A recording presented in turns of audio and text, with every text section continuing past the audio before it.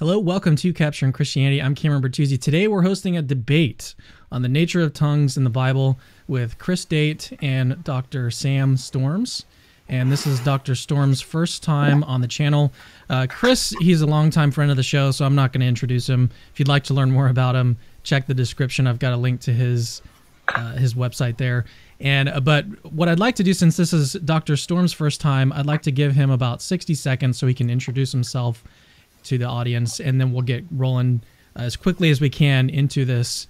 This is going to be a sort of formal debate, and I'll explain sort of the format after we get an introduction from Dr. Storms. But should I call you Sam, Dr. Storms? We should have talked about this before the show, but how should I address you? Sam is fine. Yeah. Okay. Yeah, I'm recently stepped down from my role as lead pastor at Bridgeway Church in Oklahoma City. And so I'm ministering full-time now with Enjoying God Ministries, writing, speaking, traveling. So that's pretty much what I'm doing now. I've spent 48 years in ministry, full-time ministry of some sort or the other. Taught for 4 years at Wheaton College. In the midst of that, been married 50.5 years to my wife, 2 daughters, 5 grandchildren. And living in Oklahoma City. Okay, yeah. I was mentioning I've actually got family out there, so that's it's really cool. It's a really nice city, and like actually downtown, I think they're renovating it and stuff, and like there's all sorts of like cool coffee shops that are popping up and stuff. It's a really cool city.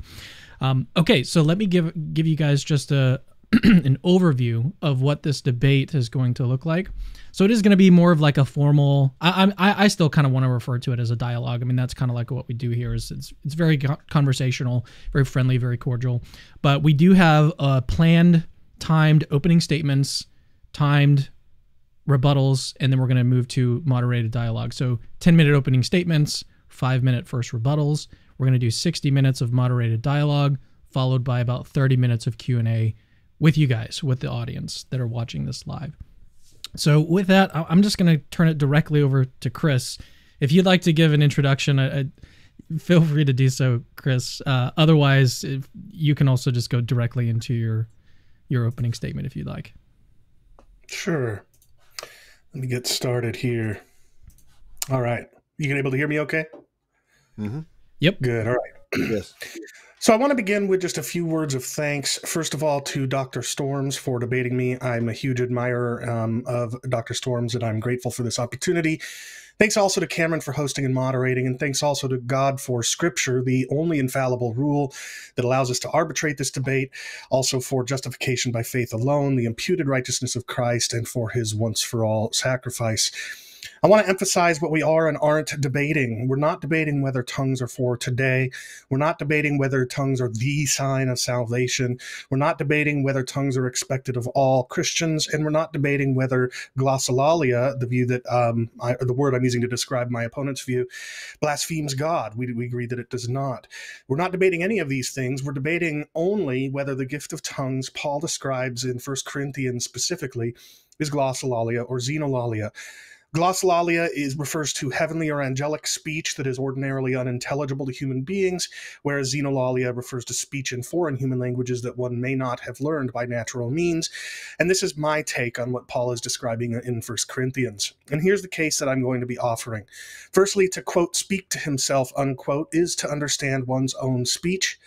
Number 2, glossolalia cannot function as signification to unbelievers. Number 3, Paul's companion Luke writes identically of xenoglossia. And number 4, the glossolalia interpretation is historically novel, or so it seems to me. So let's go through these one by one. Firstly, gifted tongues as understood by the speaker. Paul begins by indicating that tongues spoken to someone are understood by that someone. And this is something that I think is conceded by the charismatics who hold my opponent's view. In fact, they argue that when Paul says in 1 Corinthians 14:2 that the tongue speaker speaks not to men but to God, that's an indication that only God can understand. But Paul also says that one can silently speak in tongues to oneself. In verse 28, the dative case reflexive pronoun to himself is nowhere else used as an idiom for at home or privately, or so far as I can tell. So it seems to just mean to himself in the same way that somebody might speak to God. Now, one might ask why if he means this as actually speaking to yourself intelligibly, why doesn't he use the phrase in himself, which so often frequents the Gospels? Well, first of all, Paul doesn't anywhere else speak of a right of speaking to oneself or in oneself, so we don't know how he would write that. And even if he would have written in himself, he may have chosen to himself here simply for symmetry with the phrase to God that he's already used. Furthermore, throughout the New Testament, speech spoken to someone is intelligible to that someone. It's all throughout Paul's epistles, speaking to people. Those people understand what is spoken. And even in the Gospels, where what is spoken to someone isn't understood, what's not understood is the significance of what is said, not the actual words themselves. Now, there is one arguable exception, and that's in verse 21 of 1 Corinthians 14, where Paul, quoting God, has God saying, by people of strange tongues, I will speak to this people. But if this is the sole exception to the rule, its being the sole exception to the rule, therefore, does not justify the glossolalia reading of to himself. And besides, I would argue it's not an exception. They understood God's message, even if they didn't understand the Assyrians' words. So putting the pieces together here, a tongue speaker understands what he says, which is consistent with the xenolalia interpretation, but not glossolalia. Secondly, tongues as signification to unbelievers. Paul says that gifted tongue speech is a sign for unbelievers. He says that in verses 21 and 22. And I think that Dr. Storms agrees that human languages that hearers don't understand serve as a sign of judgment. But I think he would argue that the tongues referred to in 1 Corinthians 14 are of a different function, that therefore don't serve as a sign. The problem with that argument, however, would be that Paul says the gifted tongue speech he's describing are a sign in the very passage in which he's alleged to be describing glossolalia. If you just start at the beginning of chapter 14 and read, you see him talking about speaking in tongues in a way that charismatics believe supports glossolalia, and then he says tongues are a sign, and then he continues speaking about tongues in a way that charismatics believe supports glossolalia. So whatever Paul is describing in 1 Corinthians 14 is a sign or signification to unbelievers. Signification is the word I prefer because it really emphasizes that this is intended to communicate meaning, to convey meaning, especially spiritual meaning. The lexical definitions of semeion indicate as much, that it's an event which is regarded as having some special meaning, pointing to a greater reality. Theological dictionaries point out that those to whom the sign is intended are expected to recognize something important, some kind of responsibility. And you see this is how semeion is used throughout the Gospels and Paul, that the miraculous signs signify some kind of greater meaning. But glossolalia can't do that because it's indiscernible from frauds. Linguists like William Samarin point out that glossolalia is derived from the languages that people are already familiar with. So glossolalia appears manufactured. Linguists point out that the features of languages they're not shared by glossolalia. So glossolalia is discernibly non-linguistic. They point out that anybody can produce glossolalia. The former Christian Rhett McLaughlin from Good Mythical Morning recently talked about how he knew Christians that were charismatics and could speak in tongues and are no longer Christian and still speak in tongues. So glossolalia is easily faked. It's also uncontroversial that all throughout cultures and false religions throughout the world and through history, and even as exhibited by people with neurological damage and suffering from drug abuse, are able to produce glossolalia. So glossolalia, if it were a real thing, a real gift of the Spirit, is indistinguishable from what's common among cults, false religions, and drug abusers. So glossolalia can't signify meaning because unbelievers that are hearing it have every reason to think that it's fake, that it's not real. So it's not going to communicate any meaning to them whatsoever. And importantly, it's the miraculous nature of tongues that makes it a sign, as exhibited in Acts chapter 2, not the content of what is spoken. So even if tongues are interpreted, that wouldn't make the glossolalia itself a sign. So therefore, gifted tongue speech can't be glossolalia. Turning now to Luke Acts. Luke is well known to have been Paul's companion, and he wrote the book of Acts after Paul wrote to Corinth. So Craig Keener, Stan Porter, John Stott, and many others acknowledge that the author of Acts was accompanied Paul.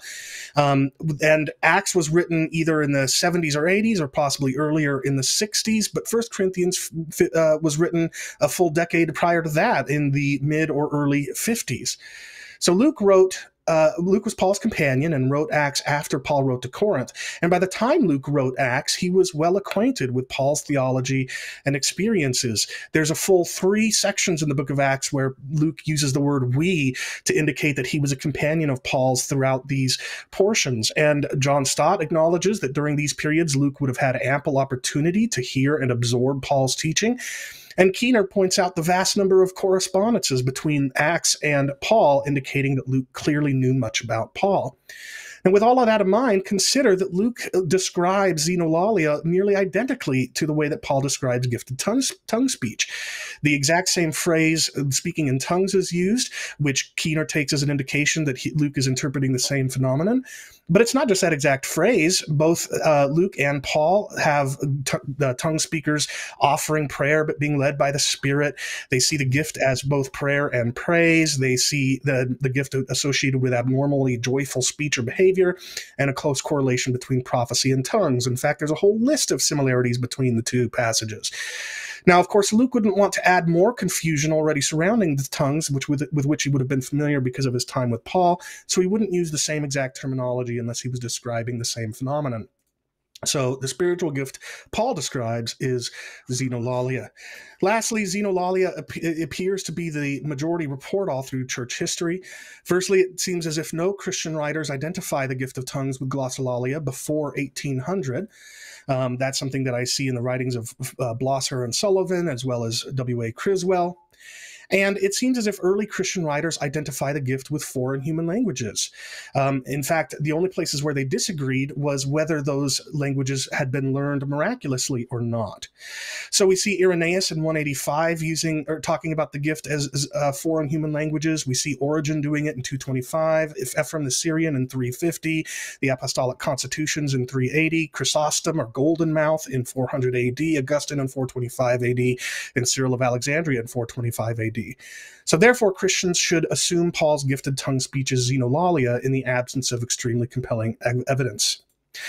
So just to sum up the case as I've offered it, number 1, to speak to himself is to understand his own speech. Number 2, glossolalia can't function as signification. Number 3, Paul's companion Luke writes identically of xenoglossia. And lastly, glossolalia interpretation is historically novel. And that's it. Thank you so much. Wow, you've got 3 seconds left. Great job. Okay, Sam, whenever you're ready, I'll start my timer and I'll make you full screen. So feel free to start. Well, let me say, first of all, my presentation will be much simpler and slower than Chris's. I don't have any charts. I don't have lengthy quotes from individuals to which I'm going to be pointing. It seems to me, let me just make a couple of brief little comments. It appears to me that the primary reason why some insist that all tongues are human languages, or xenoglossalia, is to provide them with an argument for why tongues is no longer a valid gift today. Now, Chris evidently is a continuationist and has said that he does believe the gift is still valid today.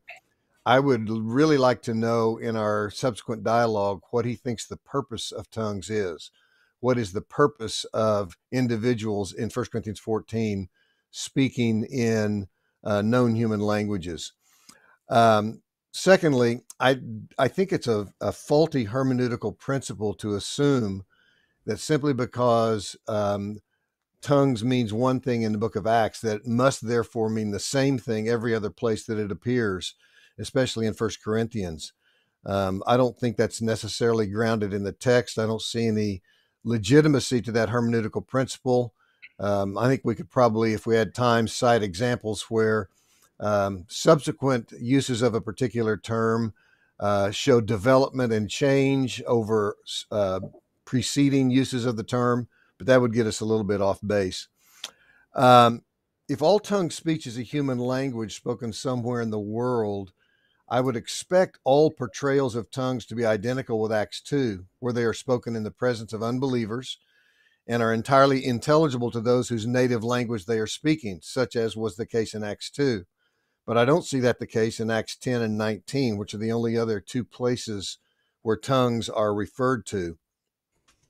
I would also draw attention to, and again, this is a disputed point, the fact that Paul in 12:10 and 12:28 refers to various kinds of tongues. Thistleton uses the language various species of tongues. I think a way of suggesting that tongues are not only human languages, probably also angelic languages, and also heavenly languages that are uniquely crafted by the Holy Spirit for those to whom the gift is given for the purpose of prayer, praise, and thanksgiving. And then, of course, 1 Corinthians 14:2 has to be addressed. I think this is referring to heavenly languages imparted by the Spirit. Paul says, number one, the one speaking in tongues is not speaking to men. But of course, that is precisely what a human language is. It's like we are right now. We're all speaking English. We're speaking to one another. Paul says that is specifically what tongues is not. He said it's speaking to God. And later in 1 Corinthians 14, he says it's prayer, praise, and thanksgiving. He also says no one understands him. But we understand each other because we're all speaking the same human language. And then finally, he says he speaks unintelligible things by means of the Spirit. So it seems to me if all tongue speech consists of human languages, we would have to reread chapter 14, verse 2 in this way, quote, "For one who speaks in a tongue speaks to men, not to God, insofar as that is what human languages are designed to do. And as many as speak that same language will understand him perfectly, because he speaks altogether intelligible things in the Spirit." And I find that a stretch reading of verse 2. I'm sure we'll come back to 1 Corinthians 13:2, the tongues of men and angels. I know the argument that this is hyperbolic and hypothetical. That's possible. Everybody acknowledges that's a possibility, but that doesn't rule out the real, an additional possibility that Paul is suggesting that human beings can speak not only in obviously human languages, but angelic dialects. Also, if tongues are always human languages, it doesn't seem that there would be any need for the gift of interpretation, as anyone who spoke that language would understand perfectly what is being said. But interpretation is described by Paul as a supernatural gift of the Spirit, not the result of study and memorization of another language. Also, if all tongues are always a human language, it seems that 1 Corinthians 14:23 wouldn't necessarily be true. So I'm reading that where it says, "If you all speak in tongues and outsiders or unbelievers enter, will they not say that you're out of your minds?" Not necessarily. Some might, but many would walk in and say, "Wow, you all are really educated. You actually are multilingual, as I am." So I would find it difficult to justify or to reconcile 14:23 with xenolalia. Also, this is not necessarily an especially strong argument, but it does strike me as odd that someone like Paul, who prayed and praised and expressed gratitude in tongues more than anyone else, would do it in human languages when there's no one present to hear it. Similar argument comes from 14:5. It's hard to understand how speaking a human language in private devotions can edify the believer, whereas if he or she is speaking in a heavenly language crafted by the Spirit, edification and encouragement would be more readily attainable. Also, if all tongue speech is merely a human language, it's hard to understand, if it's merely a human language, then a person could speak in tongues without any help from the Holy Spirit. But yet the New Testament says repeatedly that we are praying by or in the Spirit. So, for example, if someone at Bridgeway stood up and spoke in Spanish, while another then interpreted because they too could speak in Spanish, the Holy Spirit wouldn't be needed at all. And yet both of these gifts are described as supernatural endowments by the Spirit. Um, Also, if all tongues is a human language, on numerous occasions, this wouldn't be necessary, as the person speaking would already know what is being said in tongues by virtue of his previous familiarity. And what I mean by wouldn't be necessary, verse 13, where Paul says, let the one who speaks in a tongue pray that he may interpret. Well, why would he need to do that? Why wouldn't he just go ahead and speak in the vernacular of the people if he already understands what is being said? And then lastly, and this is not a biblical argument. It's just simply an experiential one, which I realize has relative value. If glossolalia is completely false, fake, not real, we would have to conclude that there are several 100 million Christians around the face of the earth, all of whom are duped and deceived and are speaking in ways that have nothing to do with the Holy Spirit or any kind of charismata. I suppose that's entirely possible. I just find it highly unlikely. So did I use up all my time? Yeah, you've actually got, let me see. I think you've got about 2.5 minutes left. So yeah, let's turn it back over to Chris. When you're ready, I'll start my timer. 5 minutes for a rebuttal, and we'll get rolling. All right, thank you. Firstly, it's not the case that one must expect all portrayals of tongue speech to be identical to Acts 2 if they're human languages, in the sense that you would expect unbelievers to be there and to understand languages that the speakers didn't understand. There's actually a really good reason why the kind of gifted tongue speech that we advocates of xenolalia believe it is, would be spoken in places like Acts 10 and 19. And that's because it is uniquely capable of authenticating, or at the very least, it is extremely poignant for communicating that the kingdom of God is expanding to include people groups that weren't formerly within it. So at Acts 2 at Pentecost, we see Jews included, and then a few chapters later, we see the gospel of the kingdom expand to include Samaritans, and then in Acts 10, Gentile God-fearers, and then in Acts 19, Gentiles who have no familiarity with Yahweh.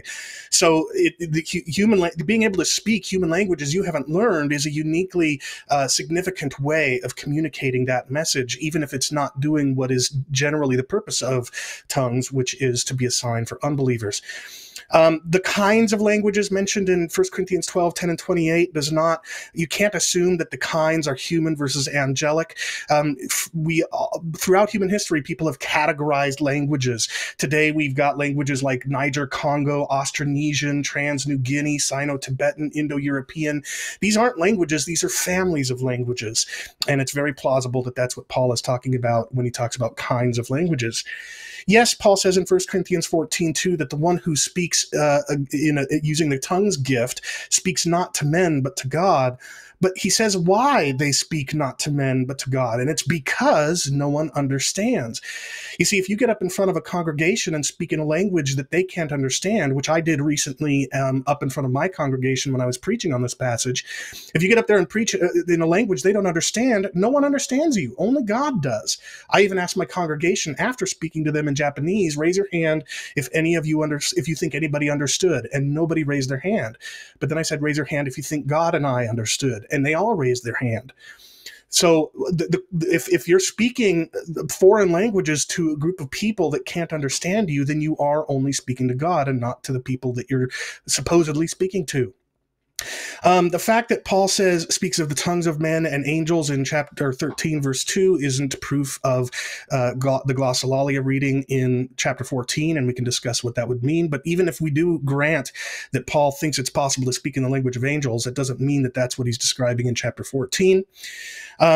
Dr. Storms argues that if tongues are always human languages, there would be no need for the spiritual gift of interpretation. But that's not true.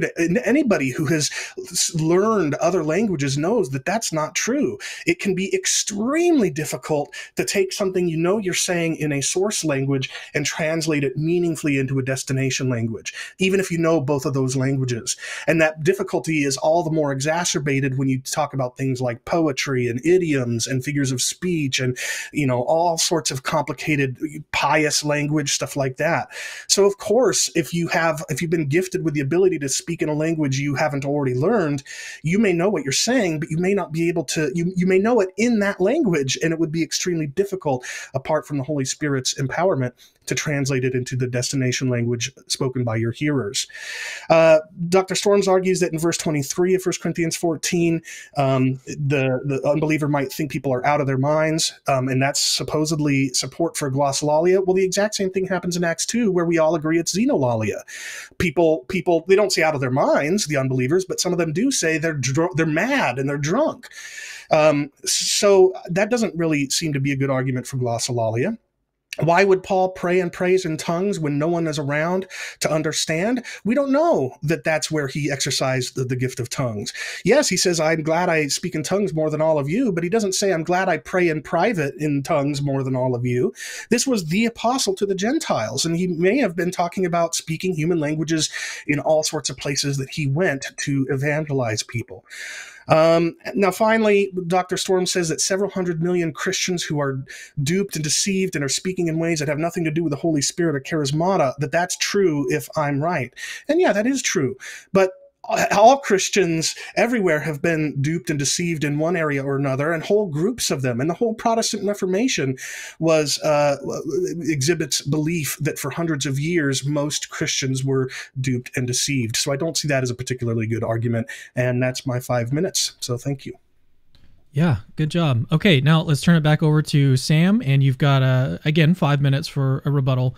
And then after that, we're going to go into moderated dialogue for about 60 minutes, and then we'll do some Q&A with the audience. So Sam, whenever you start talking, I'll start my timer.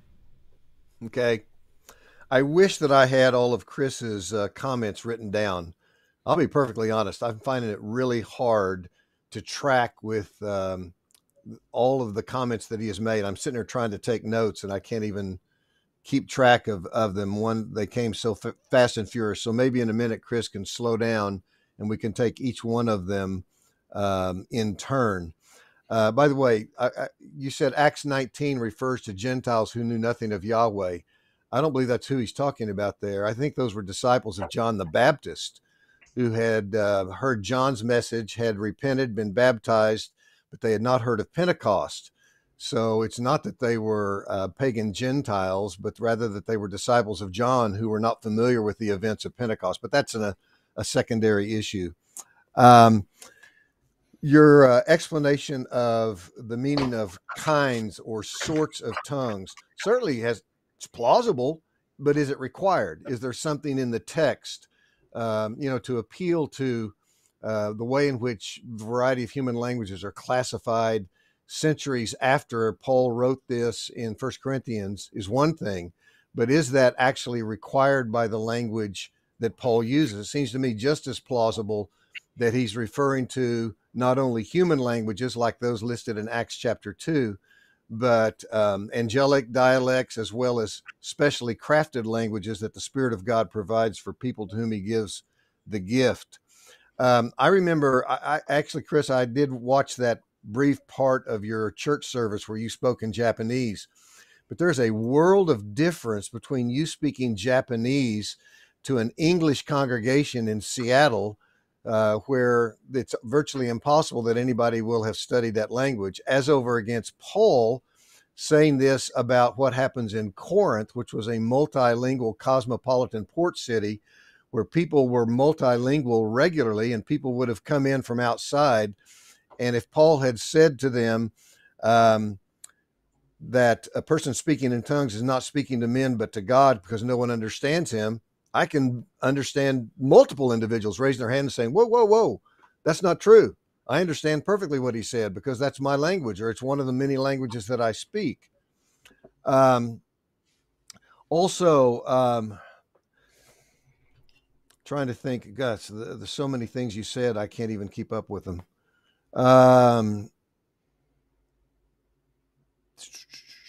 We'll have to come back. Maybe you can reiterate those later to me and I will respond to them. But I was just able to write down a few responses to what you said. So, again, now I know what I was going to say. You question whether Paul actually prayed, praised, and gave thanks in his private devotions by speculating oh, well, maybe he's talking about what he did out on the road in his evangelistic encounters with Gentiles.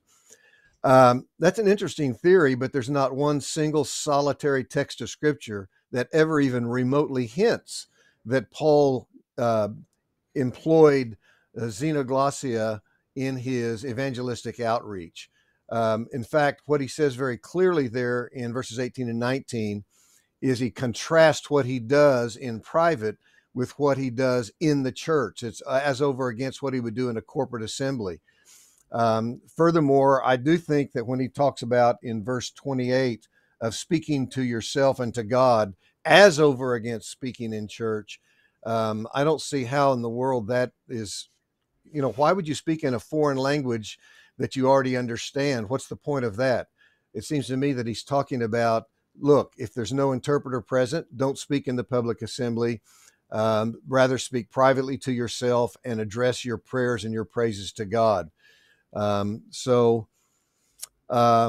It seems pretty clear to me, especially also 1 Corinthians 14:5, where Paul says, I wish that you all would speak in tongues, but preferably that you would prophesy. Clearly, in light of what he said in verse 2, the tongues that he wants everybody to speak in that he mentions in verse 5 must be the same uninterpreted tongues that he's just been talking about. And of course, since he won't allow that to take place in the corporate assembly, he most likely is talking about what takes place in his private devotional life.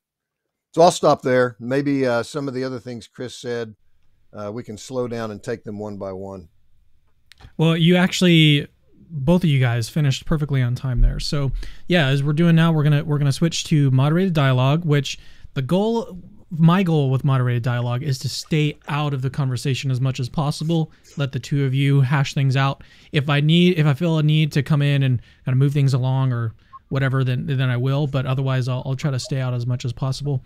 We're going to do this for about 60 minutes. We'll turn to Q&A after that. So whoever would like to begin, feel free to start the conversation. Yeah, I would like to ask Chris to clarify, because I didn't quite pick it up.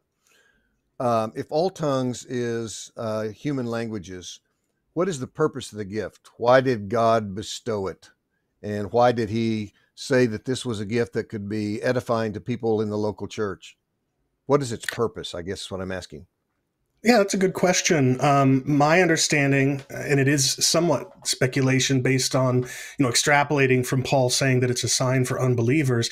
Its purpose, as I understand it, is to establish the truthfulness of what people are praying or praising God about in a language that they couldn't have, or at least there's every reason to think they couldn't have learned by natural means.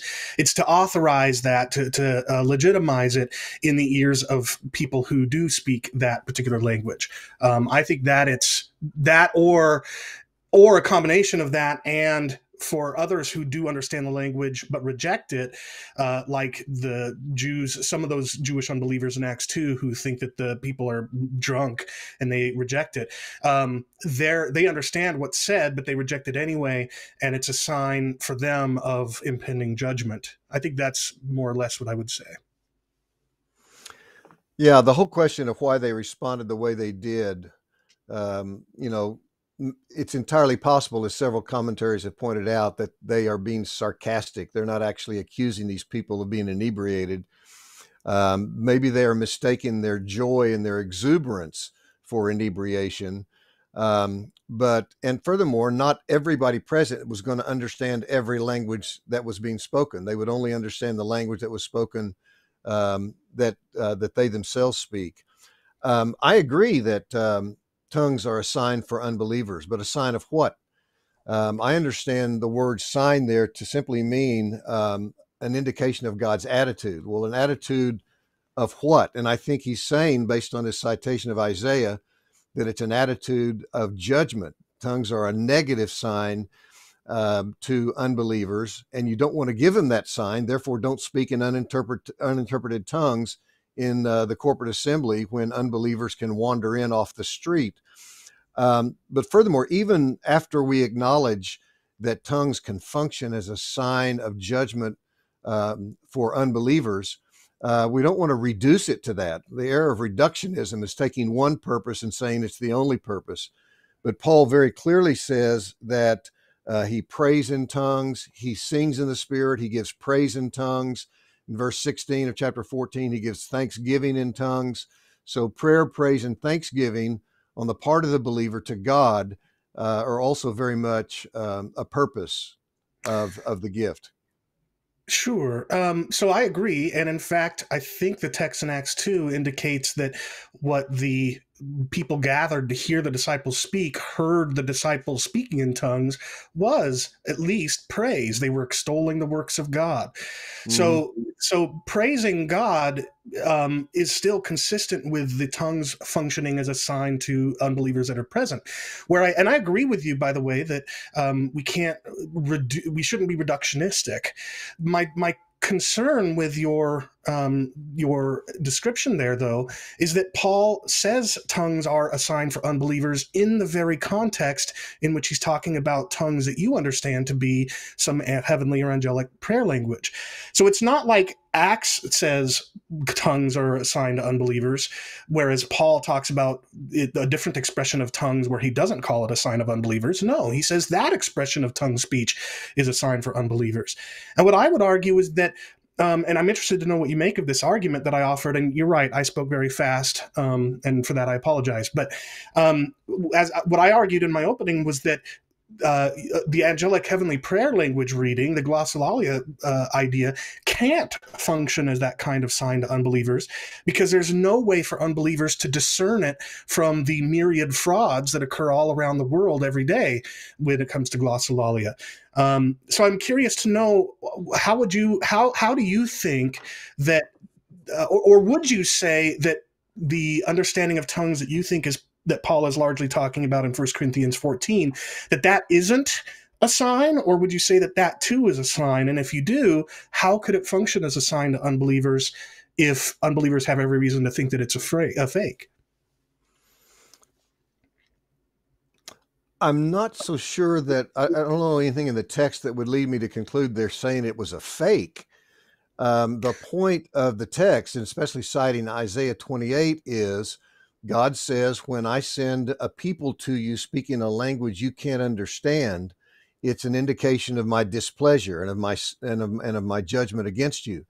And I think that would make perfectly good sense if anybody stood up in the corporate gathering in Corinth or Ephesus or wherever else, and they spoke in their heavenly language, and unbelievers were present, they would be confused.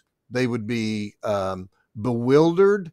They would not hear anything intelligible that would lead them to faith in Christ, and it would serve in God's purpose as a sign of judgment against them. And I think what Paul is saying is, I don't want you to do that. That's why he says, therefore, don't speak in uninterpreted tongues in the presence of unbelievers. That's why he insists on interpretation in the corporate assembly. Also, let me just say one other quick thing and then I'll stop. If tongues are always a sign for unbelievers, why is it that in 2 of the 3 instances of tongues in the book of Acts, unbelievers aren't present? They're only present in Acts 2. They're not present in Acts 10 and Acts 19. So I don't know why would God enable these people to speak in tongues as a sign for unbelievers when there are no unbelievers present? Yeah, that's a good question, and I already answered that in my rebuttal, or at least offered what I think is a good answer to that. And that is, look, take a shovel. A shovel has a particular purpose. It's meant to dig. But that doesn't mean that I can't use that shovel for some other purposes as well on occasion, like as a lever to lift some kind of heavy object or something. Well, in the same way, if gifted tongue speech is always human languages and is meant to be a sign for unbelievers, that wouldn't prevent the occasional occurrence of gifted tongue speech to serve some other purpose. And in the case of those other places in Acts, I think it's serving the purpose of communicating the reality that the gospel of the kingdom of God is going out to a larger and larger, more inclusive audience. I'd agree with that. I don't disagree with that. Okay. So anyway, hopefully that's enough on that particular point. But going back to the point I was trying to make, I agree with you. I wasn't trying to make the argument that the text anywhere says that people think that the tongue speech is fake. What I'm saying is, signs are intended to communicate a higher meaning. I know you agree with that. And with miracles, with miraculous spiritual gift type signs, the miraculous nature of what's going on is what communicates, or the unexpected nature of what's going on is what is allowing it to function as a sign. And what I'm saying is that, given the ubiquitous nature of glossolalia or glossolalia like speech all throughout the world, in false religions, in cults, by drug users, by people that are suffering psychoses, given how indistinguishable all of that is from what a charismatic does on any given day, how could that serve as a sign to unbelievers at all? What possible reason would they have for thinking that some higher message is being communicated by what's going on? Well, the point I think of Paul in 1 Corinthians 14 is they don't understand what's going on precisely because it's uninterpreted. That's why he insists on interpretation. It functions as a sign when it is interpreted. But furthermore, this idea that there can be fake tongues in cults and non-Christian religions and so on. Everything in Christianity can be faked by non-believers. Everything in Christianity can be twisted, distorted, and used for nefarious purposes, whether by those in cults or elsewhere. But to me, that's hardly an argument for why we should reject what Paul seems to be saying about the nature of tongues when used by Christians, which is prayer, praise, and thanksgiving to God. It's not communication to individuals. It's rather prayer and praise to God himself. So the fact that things can be fabricated or distorted by non-Christians or cultists, to me, is entirely irrelevant, because everything can. In fact, everything pretty much is. We see it on a regular basis. Okay. So, I don't think that... Oh, I'm sorry. Go ahead. No, and again, getting back to your shovel analogy, I agree. That's my whole point, is that there are a multiplicity of purposes of tongues. I think one of them is to deepen the communion of a believer with God. Paul says in 1 Corinthians 14 that the one who speaks in a tongue edifies himself, and there's no indication that that is sinful or wrong or unduly selfish. It's just not the ultimate purpose of tongues, but it is one inevitable fruit of it. It's an expression of praise. I don't know how that benefits. I don't know how, if all this is always, we always insist it has to be in a language not learned before by the individual. I don't know how it can be legitimate praise or prayer or thanksgiving. But if I have the confidence that the Spirit of God has crafted in linguistic form my prayers in my tongue, then I can know that my requests are being articulated to the Father in a clear and understandable way, and that my gratitude, Paul says, in 14:16, that you're giving thanks well enough, but if it's not interpreted, the unbeliever can't say, or the person who comes in can't say amen to what you have just said. So it just strikes me as odd that all of these references to prayer, praise, and thanksgiving would be in a human language. That just seems to, again, run counter to verse 2. Now, let me say this. Can tongue speech today be xenolalia? Absolutely. So, yeah, I agree with you that I think, again, that's one of the many species of tongues. I think I've talked with people who have experienced that very thing, especially people on the mission field. So, yeah, I would agree with you. It certainly can be. I would just expand the range of the species of tongues to include glossolalia. I'm not excluding xenolalia by any means. I know you're not, and I appreciate that. And I also appreciate, by the way, that you acknowledge that what's going on in Acts 2 is xenolalia and not some sort of hearing gift by which glossolalia is correctly interpreted. I don't agree with you, though, that Acts, or that 1 Corinthians 14 lends itself more naturally to the glossolalia reading. I read it, and it's like, it strikes me as xenolalia, even despite the fact that the person speaking it is praying or praising, because, again, that's exactly what happens in Acts 2. See, I'm I'm not saying that the person who hasn't learned the language doesn't know what he's saying. In fact, I think that's a really bad misreading of what Paul says when he says that my mind or my spirit prays, but my mind is unfruitful. And we can get to that at some point if you'd like. Say that again. Could you say that again? I said, I'm not making the case. Yeah, I'm not arguing that the person who's doing the tongue speaking doesn't understand what he's saying. Quite the opposite. I think they do. So the fact that they are praying, that they are giving thanks to God in a language they understand, or the fact that they're doing that doesn't seem to work against the xenolalia reading for me, given that that's what exactly they're doing in Acts 2. They're extolling the works of God. There's every reason to think that they were praising God, just like what happens in 1 Corinthians 14. But I want to turn to a different point. You rebutted my case by pointing out that if tongues are always a human language, then while I'm speaking in the congregation, any number of people, especially in a multilingual first century Corinth, could get up and say, oh, I understood what you just said. Well, I want to read you something, and I want to know if you agree with this. This is from an author who writes, most local churches in the first century were comparatively small. They met in homes. They rarely exceeded 150 people. And it would be quite the norm for virtually all people to know everyone else who was a member of that particular congregation. Would you agree with that? Yeah, I wrote it. You did. Okay. I wasn't sure. You did. So it seems to me that Paul in 1 Corinthians 14 is talking about the normative local congregational experience. And here in your book, you're describing the normative first century local church gathering experience in which virtually everybody knows virtually everybody there. And so, yes, there's a big difference between me going up and speaking Japanese in front of my congregation, knowing they're not going to understand, versus somebody going up in in a Corinthian church and speaking a language when people there are very multilingual. But if what you're saying is true, wouldn't we have at least some reason to believe that somebody standing up in the church at Corinth would know what the multilingual status is of the various people and know whether there'd be anybody present to understand the language that he is planning on speaking?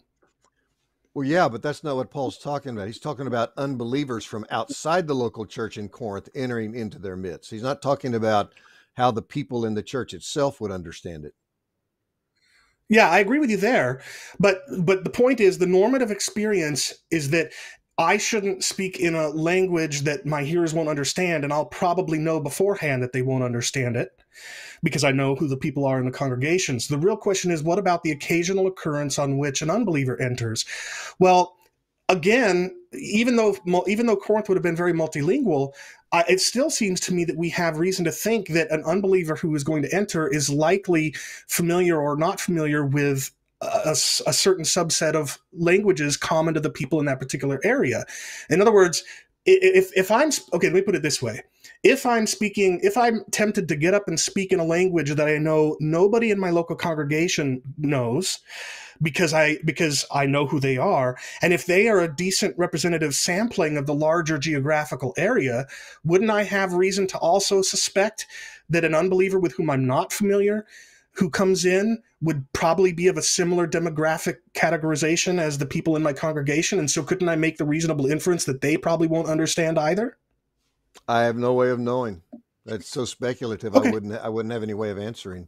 Let me respond to one thing you said, because maybe I misunderstood you. Are you saying, I think you said it several times, are you saying that anytime an individual, let's just say in the context of 1 Corinthians 14, first century Corinth, stood up and spoke in tongues, that they understood what they were saying? I see no evidence for thinking that they didn't. Okay, why then would Paul say in verse 13, let the one who speaks in a tongue pray that he may interpret? Why would he have to pray that he may interpret? He already knows what he's saying. Yeah, that's just not true. The way I put it in my rebuttal, and I didn't mean to be offensive, and so if I came across that way, I apologize. But the way I put it was, anybody who has studied multiple languages knows that it is extremely difficult to translate from a source language into another, even if you know both of those languages. And that challenge becomes even all the more difficult when you're dealing with pious speech, religious speech, speech riddled with idioms and figures of speech, and so on and so forth, metaphors, metaphors, imagery.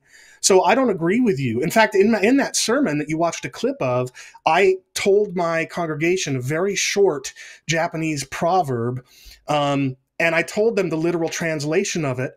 And it still didn't make sense until I went through multiple layers of smoothing out the translation of the idiom before it became intelligible to the hearers. That's a difficult process. So I think that even if you do understand what you're saying in a gifted tongue, you're understanding it in that language and translating that meaningfully to your audience in their destination language is not going to be an easy thing to accomplish. So I think praying for the ability to translate it makes perfect sense. So what exactly is Paul telling the tongue speaker to do when he says, pray that you may interpret? What's he actually telling them to do? I think he's telling the tongues or the would-be tongue speaker to pray for the ability to translate what he is saying. And in fact, I think that word very often makes perfect sense of translation. But he already has the ability to translate it. You've acknowledged that he understands what it means. In the language in which he spoke it. Right. So he understands precisely what he's saying in this foreign language. So why would he? I don't understand how the gift of interpretation then would even be necessary. Because again, translating from one language to another meaningfully and with all of the and with all the difficulties that especially come along with translating religious speech is very difficult, even if you know what you're saying in the source language. So here's a similar example. Okay, that's fine. I do agree with that. And I think that anybody that has struggled to translate something in one language into another, I think will immediately agree with what I'm saying here. But that's okay. We can disagree on that point. Well, again, I understand the interpretation simply to be the rendering in the vernacular of a speech that otherwise would not be intelligible. I don't think it means, unpacking, explaining, applying as if the sort of thing that we do in a sermon, for example. No, I agree with you, but as any translator of the biblical languages into an English translation will tell you, all translation is to some degree interpretation. Sure, unless I agree. Even the most wouldn't.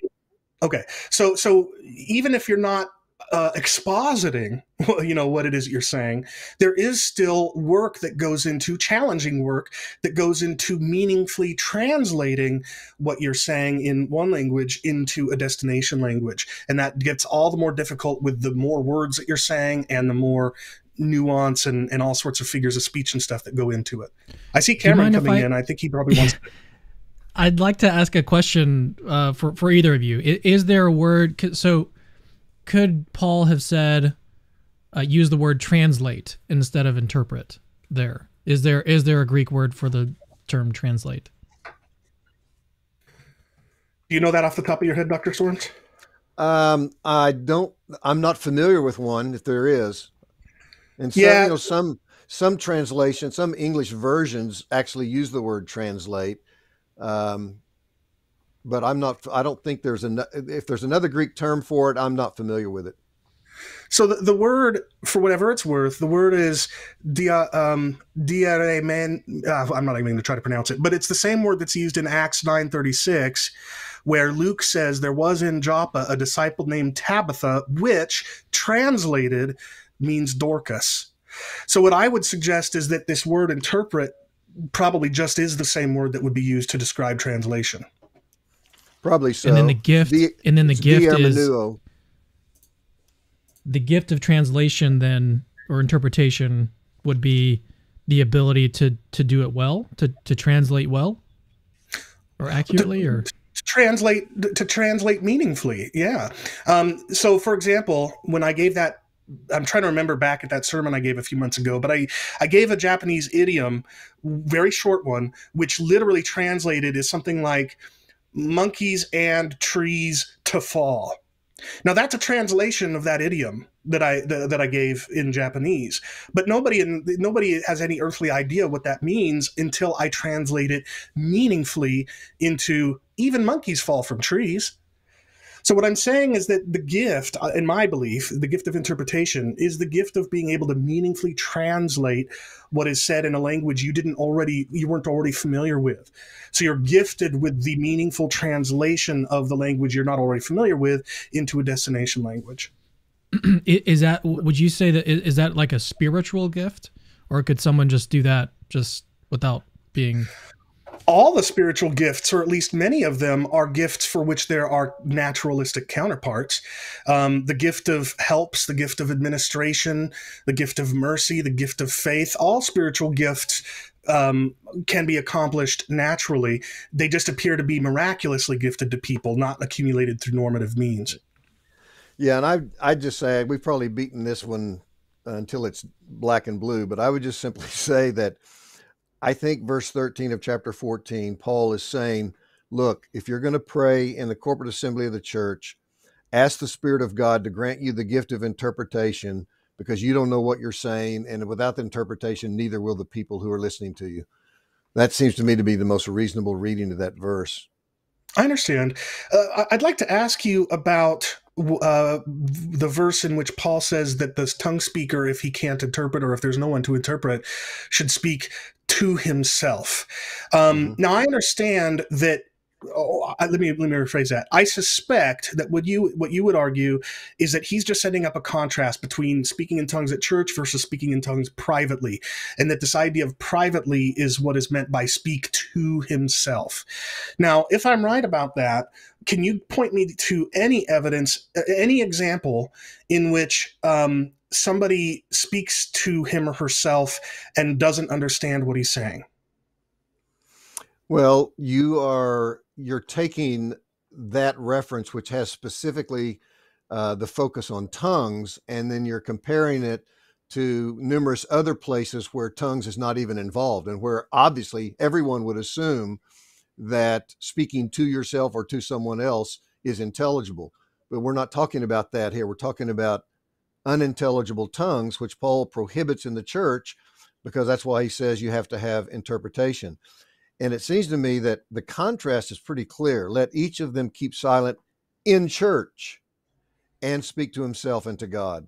So again, maybe it's not as explicit as we would want it to be, but it seems to me, given what Paul said earlier in 1 Corinthians 14:5, what he says also in verses 18 and 19, that he has in view his private expression of prayer, praise, and thanksgiving, not in the context of the local church, but in the privacy of his own devotional life. Okay, so just to make sure I understand, if I'm hearing you correctly, what you would say is, number one, the only other places where somebody laleo speaks to him or herself, it's always elsewhere understood by the person speaking. And even though everywhere else that somebody laleo speaks to a hearer, the hearer understands. Even though that's true of everywhere else except for 1 Corinthians 14, because of your interpretation of 1 Corinthians 14 as referring to unintelligible speech, therefore to himself must just mean privately. Is that, in other words, all of that other linguistic evidence just doesn't bear on the question? It doesn't bear on the question because it's two entirely different subjects. 1 Corinthians 14 is the only place where Paul talks about speaking to oneself in tongues. In all those other places, he's talking about speaking in the vernacular that he understands, that everybody listening to him understands. So you're comparing apples and oranges. I don't think you can read or try to interpret 1 Corinthians 14:28 in light of all of these other references, because they have nothing to do whatsoever with the gift of tongues. Right, but they do use the same verb, laleo, and they both use a dative case recipient. And you're just saying that that's not enough. Right, definitely not enough, given the fact that contexts are so radically different. Okay. Do you mind if I was the one to ask last question. Do you have one for me? I don't want to monopolize our time. I actually wanted to give Sam the opportunity. Would this be a good time to take a break? I'm okay. Let's press on a little farther, and if we need to, I'll give you an alert. Okay. Unless Chris wants to take a break. No, I'm good. I appreciate Okay. that, though. Well, if you don't have another question for me, I want to ask you about my argument concerning Acts 2. So, the way that you rebutted the argument and the way that you rebutted in the book is you say it's an unjustified assumption that if Acts 2 is describing xenolalia as the gift of tongues, that therefore that must be what the gift of tongues always is. And I would agree with you. That isn't good hermeneutics. But the argument that I made was more nuanced than that, more substantive, I think, than that. The argument that I made was that Luke was a traveling companion of Paul's, wrote the book of Acts after Paul wrote 1 Corinthians, and that Luke spent plenty of time with Paul after writing 1 Corinthians, such that he was familiar with Paul's experiences in theology, so much so that Dr. Craig Keener says that there are numerous correspondences between Acts and Paul, indicating that Luke was very familiar with Paul. And then I said, with all of that in mind, with the fact that Luke would have already spent so much time with Paul and been familiar with much of Paul's experiences in theology, I then point out the numerous similarities between what Luke describes in Acts, which he wrote after his time with Paul, the similarities between that passage in Acts 2 and Paul's in 1 Corinthians 14. So how do you respond to that more fleshed out argument that Acts 2 tells us 1 Corinthians 14 is xenolalia? It's a very good point. I just don't think it's persuasive. Because I think, you can look at all the parallels and the chronological sequence in which these books were written, and obviously, yes, Luke and Paul were companions. But the fact of the matter is, given differing contexts, they use language in differing ways. So, for example, we have, even within the New Testament itself, we have the word sanctification used repeatedly, but it's used in two or three differing ways. Sometimes it refers to definitive consecration. Other times it refers to progressive transformation. It's either objective and it's a status, or it's subjective and it's an experience. But you have to look at the individual context in which those words appear to make a decision on how the term is being used. And I think that's the same thing here. There was probably, I want to say, 1 Corinthians written in about 55, 56, and Acts written anywhere from as early as 62 to as late as the 70s. So there's upwards of conceivably a decade or two between the two. And language oftentimes can be used in differing ways over time, giving different contexts. So I don't necessarily see that there's an airtight argument that simply because Luke and Paul knew each other, they had to use the same terminology in the same way. So again, right off the top of my head, I can't think of examples, but if I had time, my guess is we could find, well, let me think of one. Although I'm not entirely convinced of this, you probably are aware of the fact that many charismatics and Pentecostals argue that Luke understands the reception of the Spirit differently from Paul, that Paul associated Spirit baptism with conversion, Luke with subsequent power encounters throughout the course of a Christian life. Now, whether or not that can be substantiated, it does appear that they have different emphases. Luke does not emphasize the reception of the Spirit as simultaneous with conversion in every case. Paul seemingly does in light of 1 Corinthians 12, verse 13. So I acknowledge obviously the close connection between the two. And even, I might even say that the weight of evidence is on your side there, unless I have good contextual reasons for questioning that, which I think I do when I read 1 Corinthians 14. I just see it as so functioning in such a different way from Acts 2 that it just seems obvious to me that they're using the same word, but in different contexts to describe different expressions of tongues. Okay. A question then about church history. I made the argument in my last minute. I was speaking particularly fast in the last minute of my opening because I was so close to running out of time. But I cited Irenaeus and Origen and Ephraim the Syrian and the Apostolic Constitutions and Chrysostom and Augustine and Cyril of Alexandria, all indicating that they believed that the gift of tongues Paul describes in 1 Corinthians 14 is the gift of speaking human languages. Would you dispute any of those individuals I mentioned?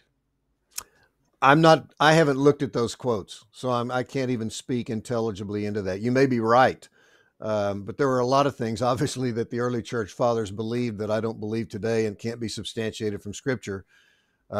So I would have to go back and look. The study that I have done in the patristic period was in response to cessationists who argued that all the gifts of 1 Corinthians 12 or somehow had died out after the death of the Apostle John. And of course, we have dozens of explicit statements very much to the contrary, but I have not looked specifically at what they said about tongues. So, I mean, I'll take your word for it. You've done the study. I'm not disputing it. I'm just saying I can't really speak to that without looking at to see if maybe there are some counterexamples. Maybe there were other fathers and apologists who had a view of glossolalia. I just don't know. I'm not well versed in that particular issue.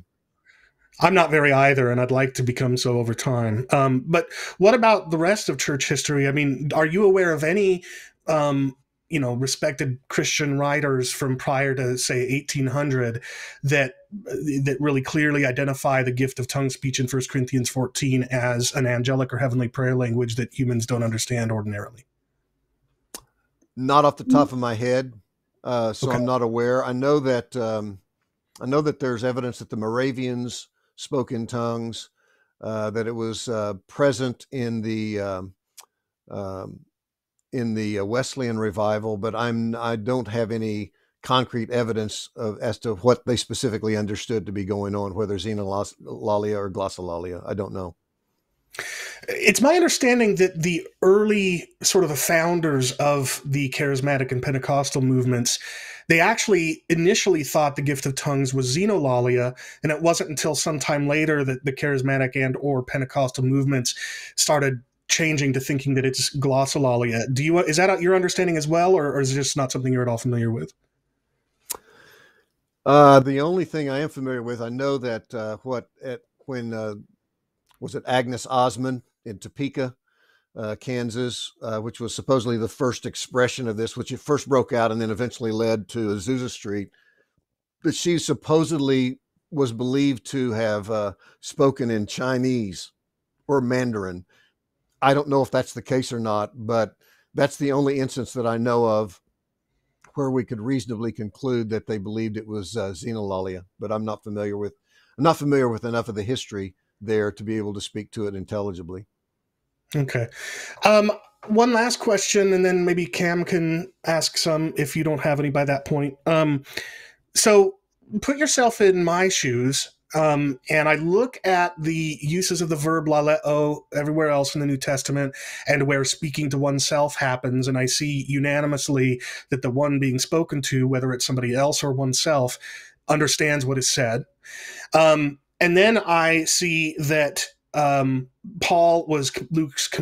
was Paul's companion, was very familiar with Paul's experiences in theology by the time he wrote Acts, and then writes identically of xenolalia as Paul describes glossolalia. And then thirdly, I look at church history and I see all the way in centuries and centuries and centuries ago, Christians understanding the gift of 1 Corinthians 14 as xenolalia and not seeing the glossolalia understanding crop up until about 200 years ago.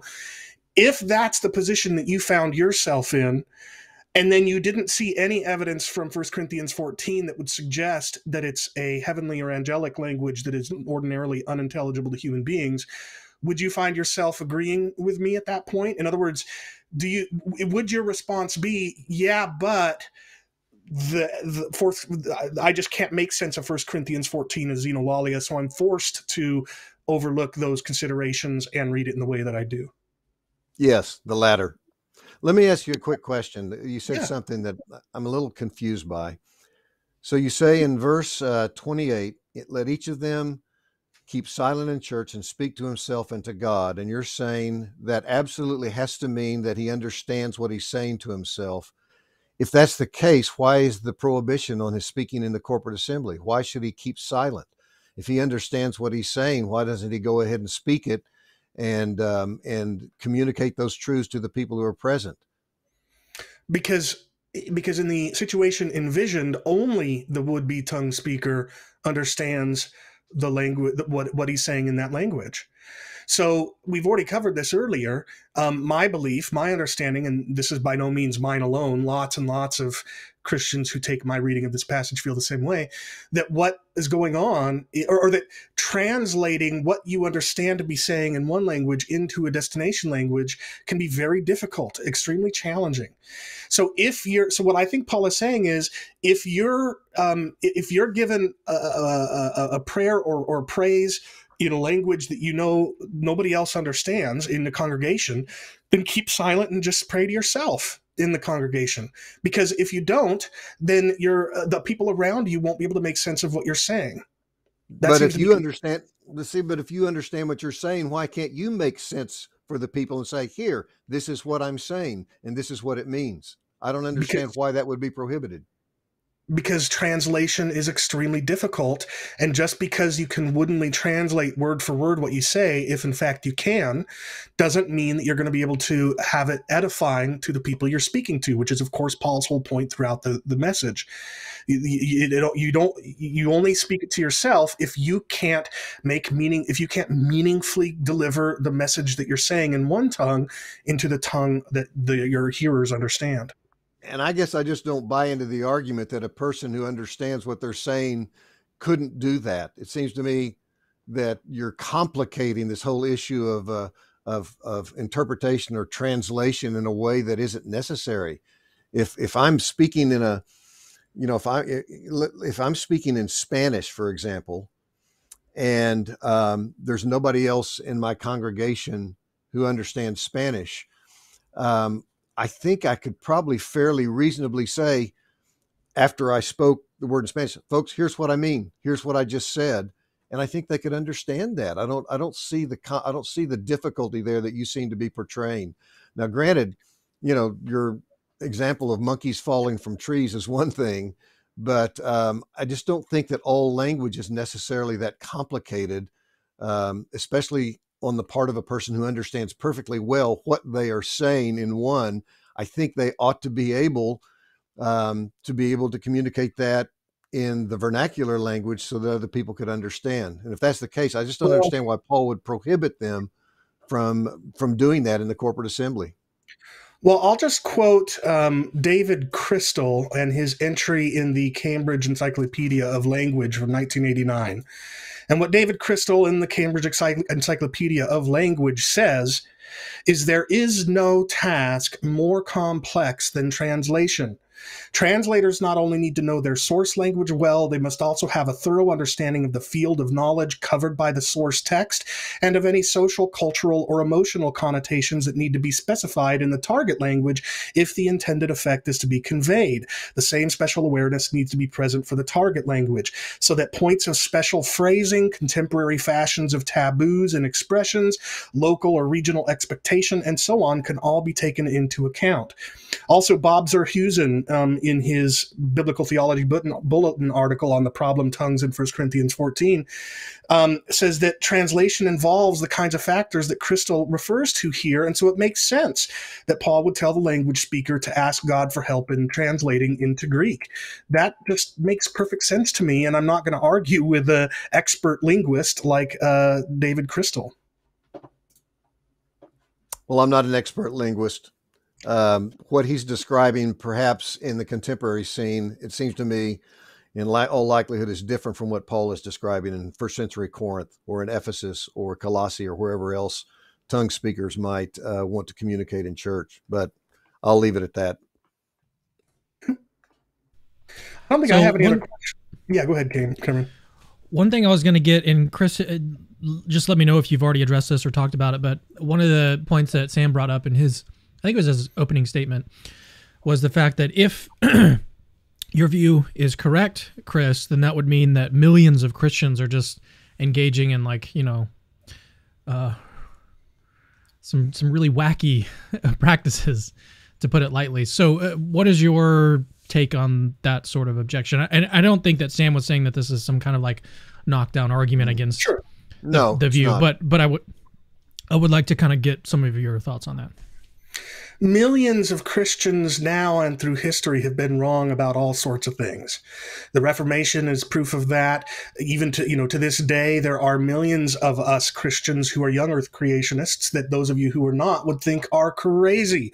There are millions of us Christians who are amillennialists and preterists, or partial preterists, to use the unfortunate language, who many of you dispensationalists, premillennialists, and historic premillennialists, and even postmillennialists would think are insane.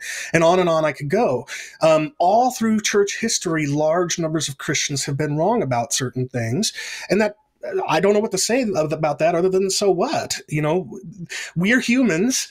We still wrestle with a sin nature. We still struggle not to read into the text of Scripture our own presuppositions and biases and experiences and so forth. And so all of us are going to be wrong about many things in our faith. And I just don't see that as particularly problematic, so long as the thing about which we're wrong is not an essential of the faith. And that's why I wholeheartedly disagree with people like John MacArthur in Strange Fire, who seems to suggest that anybody who thinks like Dr. Storms does on this topic is a heretic. I think that's tragic that anybody would make that kind of claim. So yeah, I just say, so what? Yeah, lots of people are wrong, as I'm sure I am on a number of topics.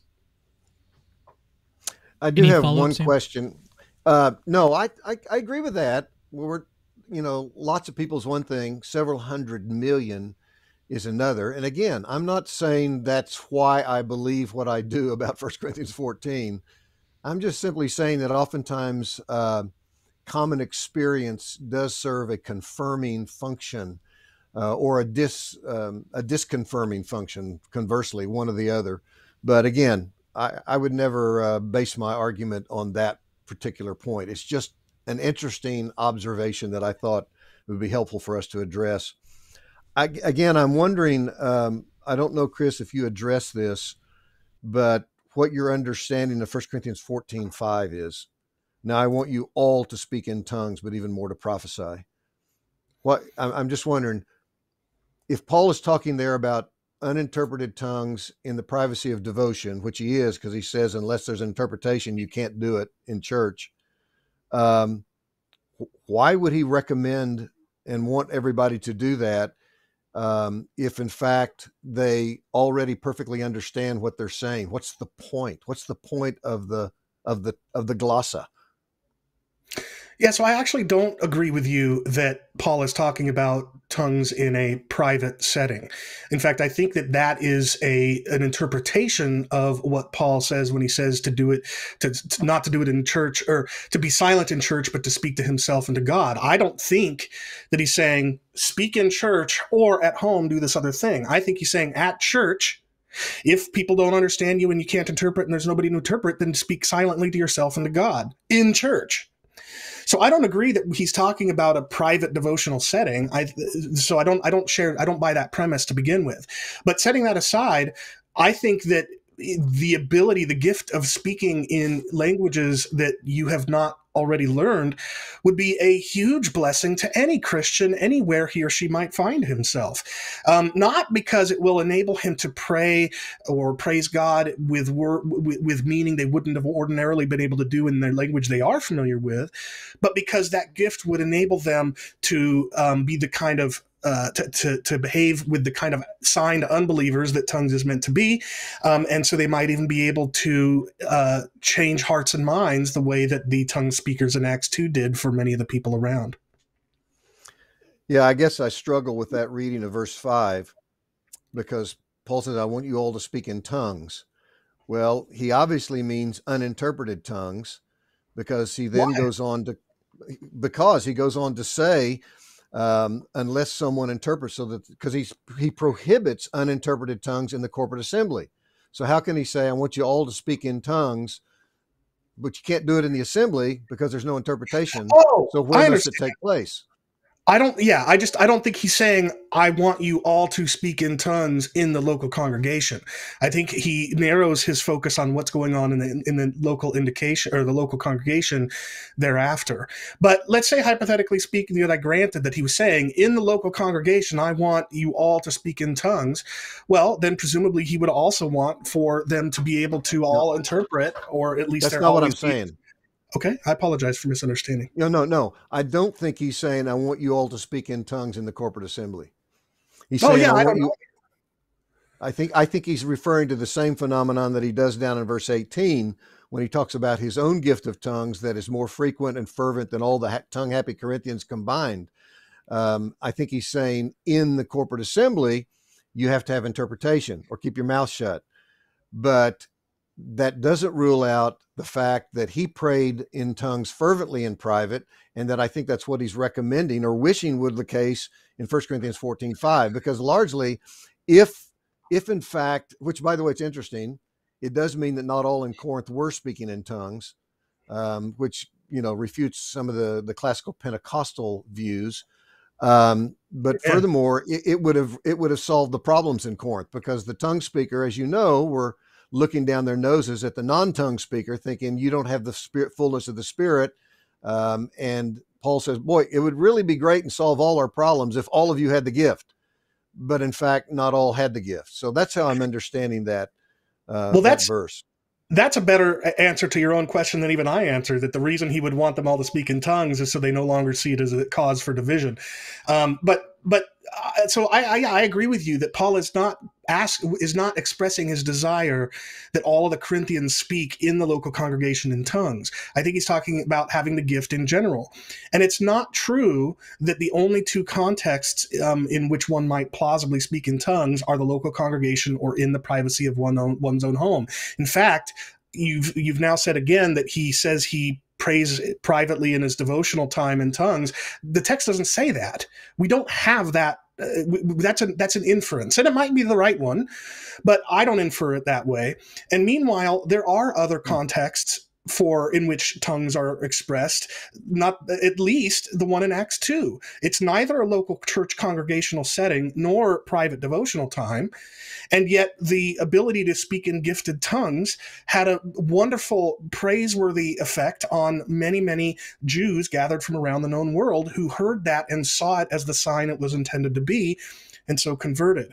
So I think that one possible answer to your question is that Paul wants them to be able to speak in tongues so that they don't have this thing over which they divide because it puffs them up. But another possible answer, and these aren't mutually exclusive, is that he wants them all to have this gift because of how it can be used in other contexts besides the local congregation. And of course, nowhere is that stated. That's pure speculation. The reason why both of our views are speculating, but anyway, go ahead.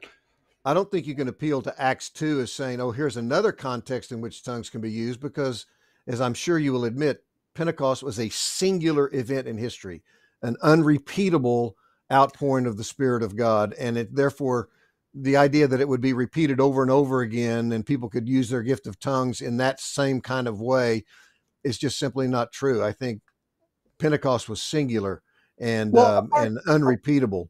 And let me say one more thing first. Okay. One more thing real quick. Back down in verses 18 and 19. I thank God that I speak in tongues more than all of you. Nevertheless, in church, I would rather speak 5 words with my mind. So what's the alternative to in church? And given the way Paul describes tongues as prayer, praise, and thanksgiving, it seems to me that he's talking about that which takes place privately, not surrounded by anybody else, not in church or out on the road or anywhere else. He's talking about what happens in his prayer closet. I think he's pulling back the curtain, as it were, and saying, look, I want you to see what I do in my own private devotions with the Lord. I pray, I sing with my spirit, I praise God, I give thanks with my spirit, all of which I think are expressions of tongue speech that take place in his private devotions. Right. So the idea that this is in his private devotions is every bit as much speculation, every bit as much inference on your part as the things that you've alleged are inference and speculation on my part. Because again, there are the only two options are not in church and in private devotion. Even if you set Pentecost aside, there are all sorts of contexts in which you are neither in the local church gathering nor in your prayer closet. And there's nothing but inference and speculation that can get you to the idea that Paul is talking about the prayer closet and not one of the myriad other contexts in which one might plausibly exercise the gift. But as for your claim that Pentecost, I don't know what those myriad contexts are. I don't see any reference to them in the New Testament. Well, number one, it's just logical. Logically, there are more places you can be, more contexts in which you find yourself than just the local church congregation and privately. And Paul doesn't anywhere talk about the private prayer language or the private prayer context, so you can't arbitrarily rule out the other myriad possible contexts in which the gift might be exercised. But let me get back to your point about Acts 2, because it bears directly on this question. I don't agree with you that insofar as it relates to the point I'm trying to make, Pentecost can't be repeated. Sure, you can't have another singular event in history with the kind of significance that Pentecost had, but can the Holy Spirit fall on people even in possibly large numbers, even when there are possibly large numbers of people gathered to hear the tongues miraculously spoken when the Spirit falls upon them outside of a church gathering? Of course. And there are all sorts of cases in which that might have happened that aren't recorded in the New Testament. And some which are, but maybe aren't, there weren't unbelievers present like the ones in Acts 10 and Acts 19. So I do see Acts 2 as an example, but not the only conceivable one, of a context in which one might express the gift of tongues other than the local congregation and the private prayer closet, which, by the way, Paul does not explicitly mention. Not just the word closet, but the idea that it's done at home. That is entirely inference and speculation. Well, it's not just inference and speculation. It's a reasonable conclusion from the contrast with what he does in church and what he would permit in church or not permit. So I don't actually agree with you, because when Paul says, for example, that in church, I would rather you do all of this, even though I speak tongues more than all of you. That doesn't mean that what he's contrasting is being able to speak in all sorts of tongues in private versus doing it in church. He could just be saying that even though I have the ability to speak in tongues, and I do so more often than any of you, in this one particular context, I would rather do prophecy. That wouldn't mean that the only context that's the alternative would be private prayer closet. And in the other place where he says, speak to himself and to God, in verse 28. Thank you. 28, when he says, if there's no one to interpret, let each of them keep silent in church and speak to himself and to God. That in church you can't assume that's only governing the part about keeping silent. It can also govern the speaking to himself and to God. In other words, the contrast is not in church versus private, or at least my reading of it is not that the contrast is between in church versus private.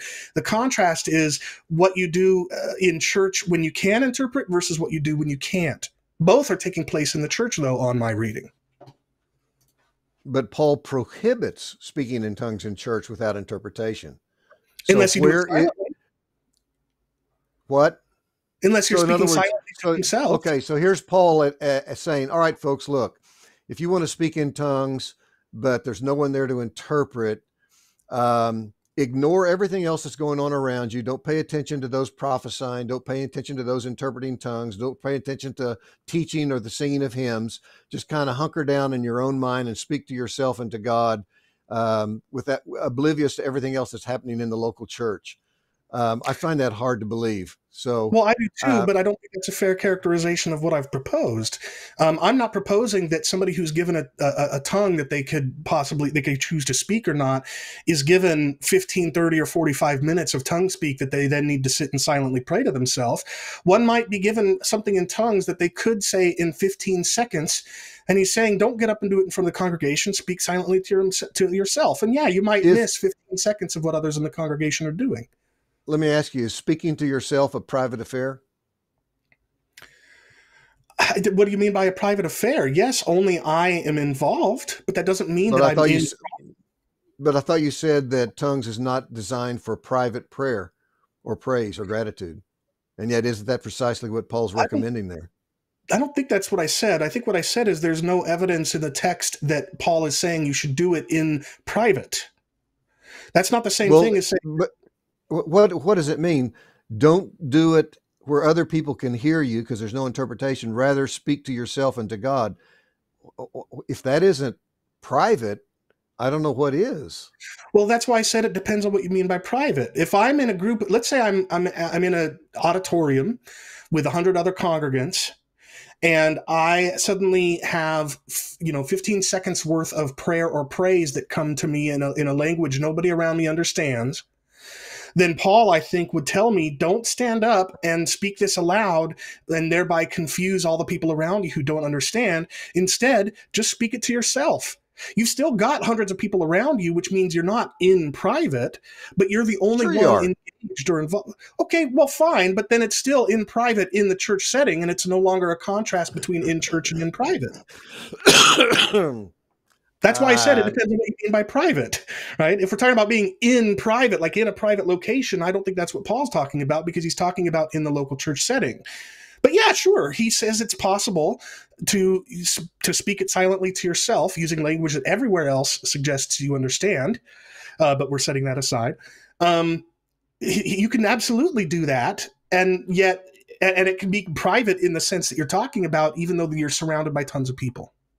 And if you can do it there, why can't you do it at home? I'm not saying you can't. Okay. I'm just saying that's. Well, I thought you said you couldn't. I don't think I did, and if I did, it was a mistake. If somebody has the gift of being able to speak xenolalia, as I think the gift is, then one could do it in the presence of hundreds of people, some of whom are unbelievers, as in Acts 2. They could do it in a much more intimate setting, like in Acts 10 or Acts 19, where only a few people are present and they're all believers. It could be done in an intimate setting like a local church gathering, in which only believers are present, and it could be done in one's private domicile without anybody present at all. I have no problem with it. The same could be true of glossolalia. Yeah, I haven't made the argument that glossolalia in principle couldn't be done in all those places. What I've argued is that in none of those contexts could it function as a sign, and you disagreed, and that's fine. I argued that No. What Paul did in his private prayers, or the person speaking to himself and to God, it's obviously not functioning as a sign there because nobody else can hear it. Right, but if you're in the company of unbelievers, my argument is that glossolalia couldn't function as a sign. And you don't agree with that argument, and that's fine. Right? I mean, I asked you earlier. Say that again. If you are in the company of unbelievers, mm-hmm. and you speak aloud in glossolalia, a heavenly or angelic prayer language, then it can't function as a sign to those unbelievers present. That was my argument. Oh, yeah. And I think that's precisely what it can do. That's what Paul is saying that it can do. And that's why he recommends that you not pray in uninterpreted tongues when unbelievers have the potential for being present. Right. But it's actually the whole point is they can't understand. That's the whole point of God's intention, is that I'm going to do something through these people that is going to confuse you and confound you and put you under, and basically cause you to walk away from the gospel altogether, and thus come under my judgment. That is the sign that the uninterpreted tongue is giving. And that's why Paul says, don't speak in uninterpreted tongues when unbelievers come into the meeting, because you don't want to give them that sign. Well, I agree with all of that, except that I don't share your assumption, or I should say your conclusion, that the gift Paul is talking about in 1 Corinthians 14 that might go not understood by unbelievers and therefore function as a sign is glossolalia. I think xenolalia does the same thing. If I get up in front of it, let's go back. I think it could. It could. I'm not ruling out the possibility of xenolalia. But I'm arguing that glossolalia could not. I'm arguing that I would just disagree. I think it easily could. I know. And just to reiterate for those people watching, my argument was that given how ubiquitous, it's unlike any other kind of allegedly miraculous gift on the part of Christians. Everywhere in every culture, all sorts of false religions, all sorts of pagan, shamanistic cultures and new ages, people that are on DMT, an extreme hallucinogen, people that have psychoses, all sorts of people all around the world faking it. Some aren't. Some people it's a neurological phenomenon, whatever, do something that is indiscernible from what I take you to be thinking that Christians do when they speak glossolalia. And as such, I don't know how an unbeliever could walk into a congregation and see people speaking in glossolalia and have that be a sign of anything, convey meaning to them, at least not the intended meaning. What it would communicate to unbelievers is these people are mad. That's But precisely the point. It doesn't communicate meaning. That's why it's an expression of divine judgment. I actually think it does. Okay, sorry. Go ahead. I was just saying, I'm sorry, Cameron. This would be a good place for a little break. Can we do that? Yeah, let's do that. And while you're taking your break, I'm actually gonna ask Chris a couple questions. So, if you're cool with hanging out with me, Chris. Yeah, for sure. All right, I'll be back in a minute. Okay.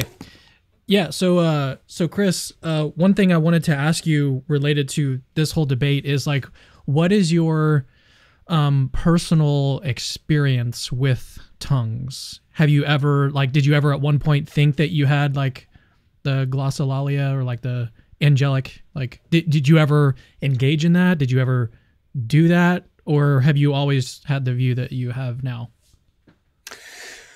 No, I've never had an experience or tried to have an experience of speaking glossolalia.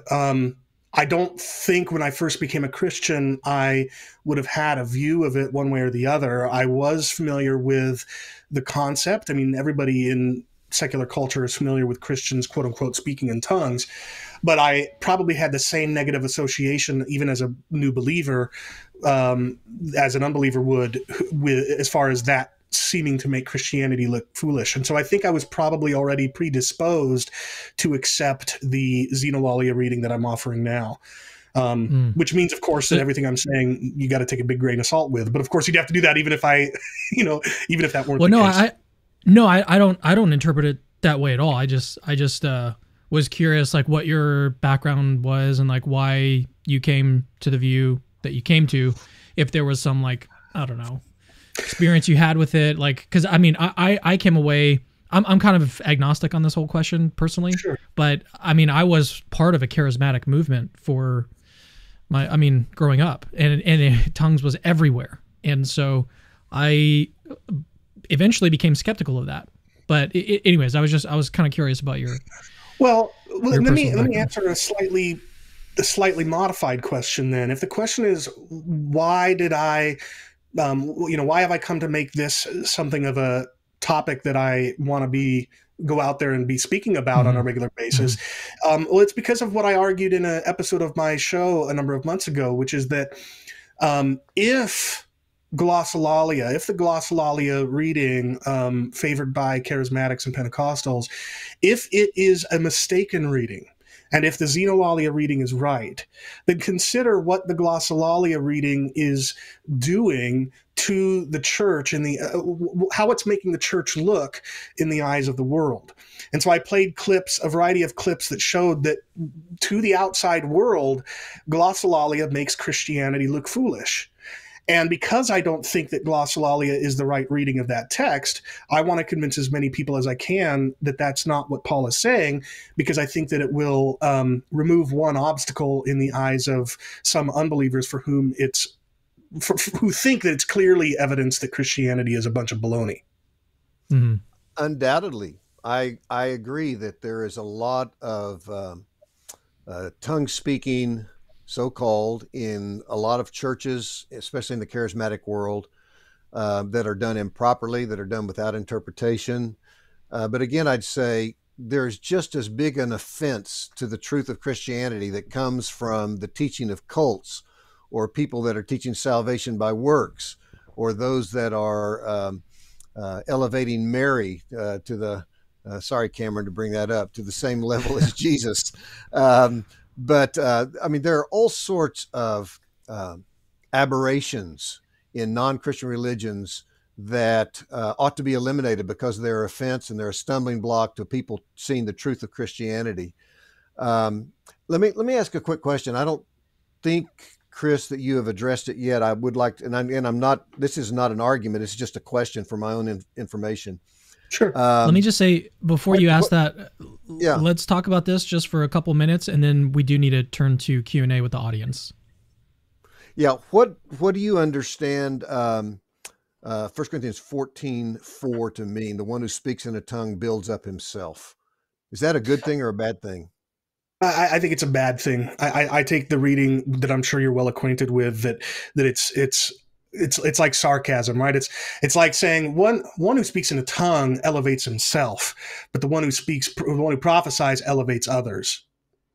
Okay, first of all, that's not what the word oikodomeo Oh, means. I It know. means to build up, strength. It doesn't mean elevate. You're infusing a definition onto a word that means the very opposite. It means to No, no, no, build no, up no. and strengthen. I was using the word elevate just as an analogy for how the word is being used, I think, sarcastically. I would say So, it's builds up, I think, is being used sarcastically here to refer to pridefully making oneself look better in the eyes of others. so it's interesting that of the probably a couple of dozen references to that uses of that word in 1 Corinthians 12 through 14, that's the only place where suddenly it means something sarcastic and not sincere, something negative instead of positive. I find that hard to believe. Furthermore, what do you do with Jude 20? But you, beloved, building yourselves up in your most holy faith and praying in the Holy Spirit. Same Greek verb. It's a positive thing. My assumption is everything we do is designed to build ourselves up. There's nothing selfish about it. Only selfish if it becomes an end in itself. But if by building myself up, by reading scripture, by studying, by praying, by spending time with other Christians, I become better equipped to serve you and to edify you, it's a good thing. So I don't see anything in that text that suggests this is sarcasm. I think he's saying, look, this is a good thing. You are strengthened. Your intimacy with the Lord is deepened. Your awareness of his presence and power is expanded. So again, Paul doesn't, people often ask me, they say, how does speaking in tongues in a private prayer life build you up? And I said, well, obviously, Paul didn't think it was important enough to explain it or try to account for it. So I can't either. I don't know. I'm just confident that the word of God says it, so I'm going to believe it. Again, there's just nothing in the text that suggests that he is that he is somehow somehow being negative or sarcastic, especially given the fact that he turns right around in the next verse and says, "And I want you all to speak in tongues." Why? Because it edifies you. Well, so and that may be a good argument for this one particular point that I might very well concede at some point, because if what I'm saying is true, that the gifted tongue speaker is speaking a human language and they do understand what they're saying, they just aren't able to translate it, that would in fact build one up if it's praise and prayer. So I could concede that point without affecting my larger case in the slightest. That having been said, I do think there's evidence that he is using builds up sarcastically, and it's because his whole point throughout the passage is that and not just this passage, but the text leading up to it, is that spiritual gifts are all about building up others, and it's his whole emphasis throughout the whole thing. And so it seems very easily, very plausible to me that he would use builds up in passing sarcastically to contrast the kind of building up that happens when you speak in the kind of tongue that you think makes you super awesome. That's the problem with the Corinthians.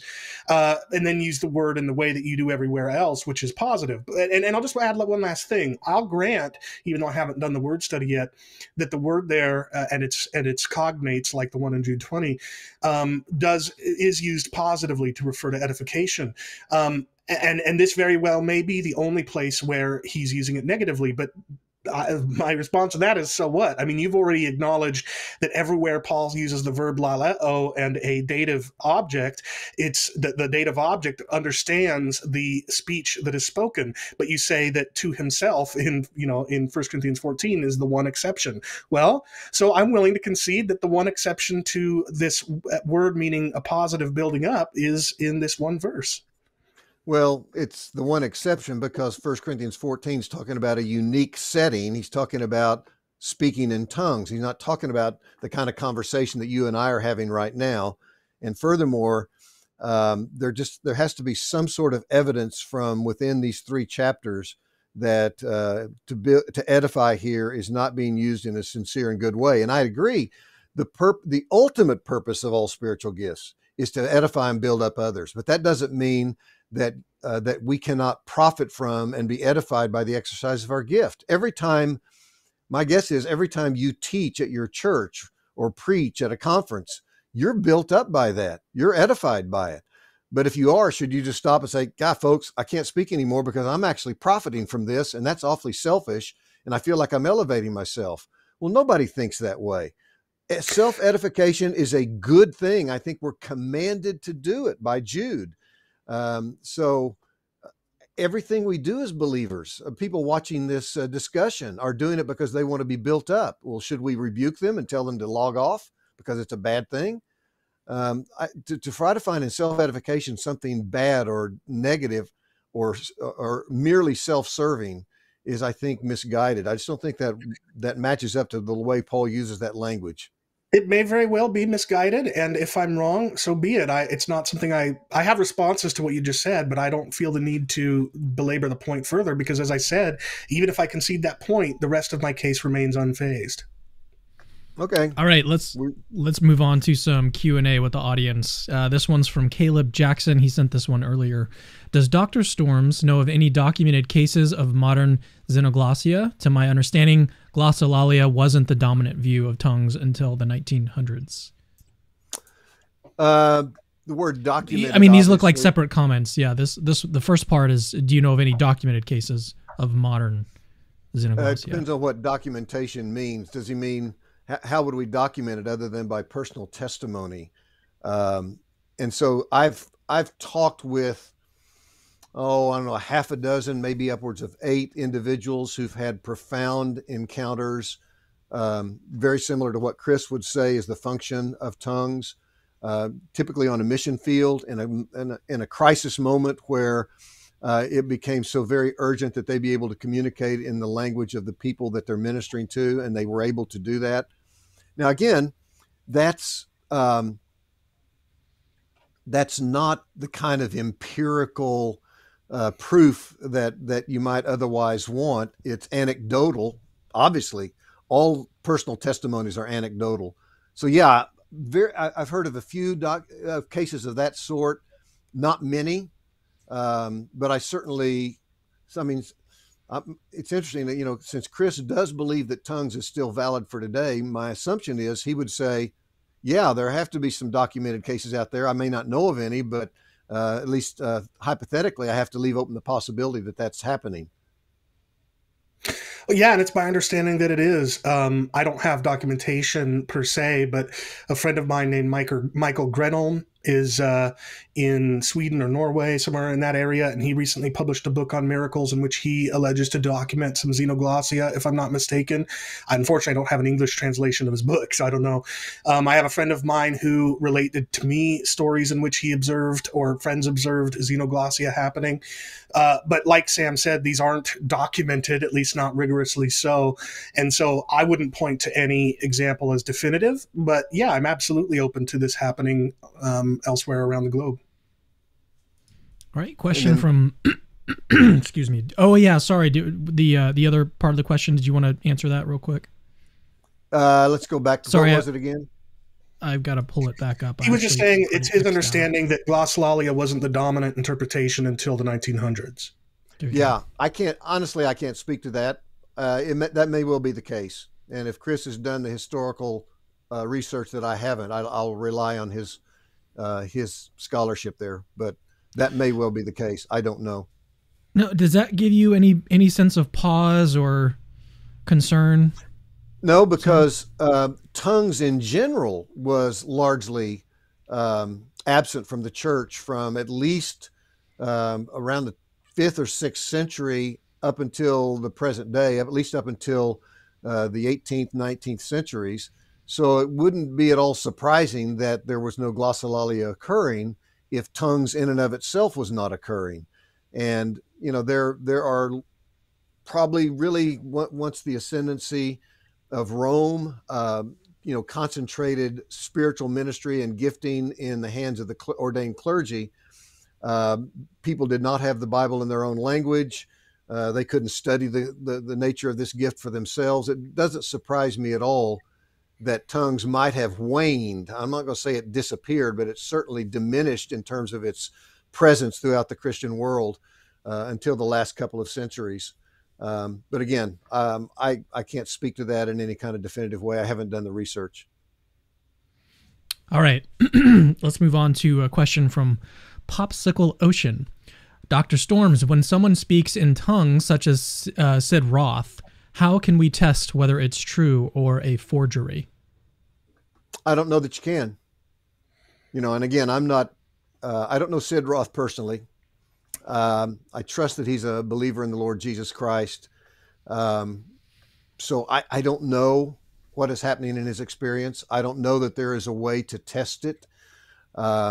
Certainly, we'd probably test it in the same way we would prophecy or the exercise of other spiritual gifts. We would look at the fruit of someone's life, look at do we see them growing in Christ? Do we see them extolling the glories of Jesus? Do we see them falling in greater love with the Word of God? The same kind of test that Jonathan Edwards applied to all the physical manifestations. Is this person increasing in their love for one another? Is Jesus ever more central? So aside from the normal routine, the fruit of the Spirit, how does a gift of the Spirit, how do we know if a gift of the Spirit is genuinely from God? Is it accompanied by the fruit of the Spirit? So all of those, again, they're a little slippery. They're not as, objectively and empirically verifiable as we might like. But aside from that, I don't know that there is a way to test whether it's true or a forgery. I wouldn't know. Yeah, Any and thoughts, I'd just Chris? I'll just read this brief quote from Norm Geisler. Those of you watching who know that I'm a Calvinist know that I probably don't have a lot of positive feelings about Norm Geisler, but I do think this is a good quote.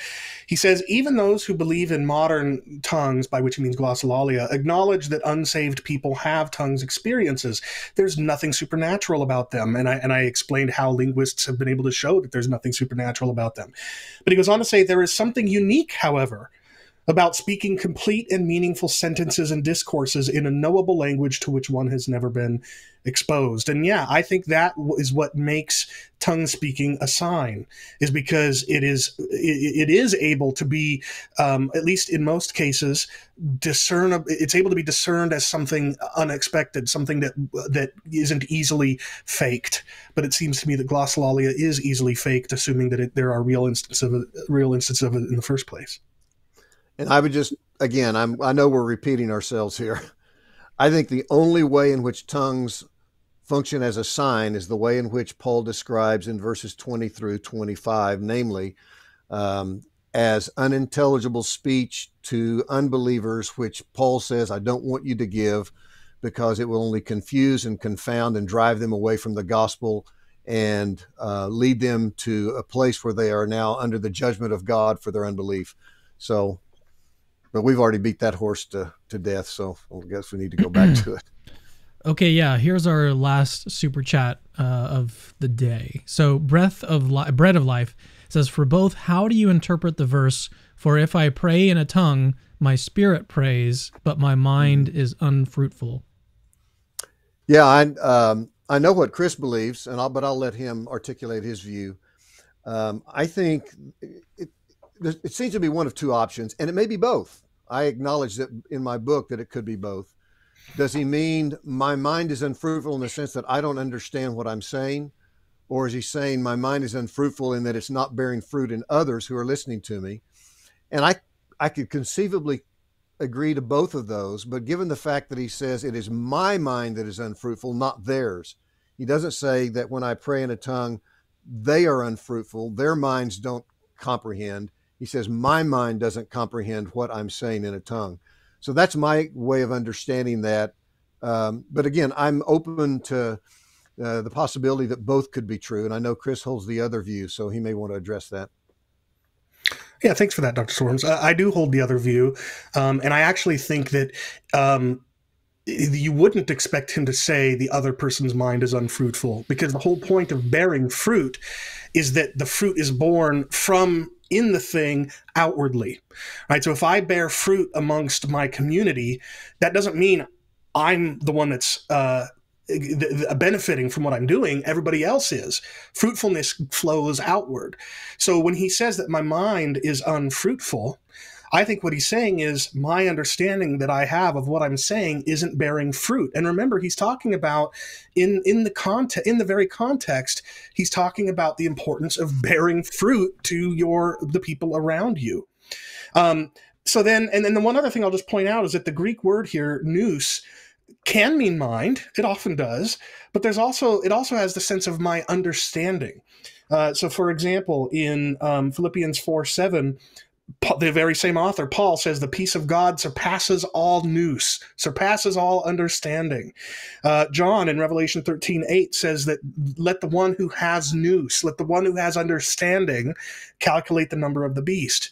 So I think what Paul is saying is not that my mind doesn't bear fruit, but that my understanding doesn't bear fruit, which, if true, would lend it even more to the xenolalia reading. Again, unfruitful doesn't mean I don't understand. Unfruitful means my mind isn't bearing fruit outwardly to the people around me. Yeah, and I would just disagree with that. I think he's saying, he says, my mind is unfruitful. And then he says, what am I going to do? If I don't understand what I'm saying, should I just stop? I mean, it seems like that would be a useless endeavor. And he says, no. I'm going to do both. I'm going to pray with my spirit, that is in tongues, and I'm going to pray with my mind, that is in a way that I understand in the vernacular of the people. So, I'm going to sing with the spirit. I'm going to sing with the mind. Just to be clear, though, my reading makes just as good a sense of those verses. So if Paul says, if I pray in a foreign human language my hearers don't understand, then my spirit prays, but my understanding isn't bearing fruit. So what will I do? I won't only pray with my spirit. I won't only pray fervently, but I will do so with my understanding as well, meaning I will allow my understanding to bear fruit as intended. So I just don't agree with you that these verses lend themselves more to the glossolalia reading than mine. And in the same way, I don't agree with you that it's xenolalia there. So that's why we're having this discussion. That's right. Amen.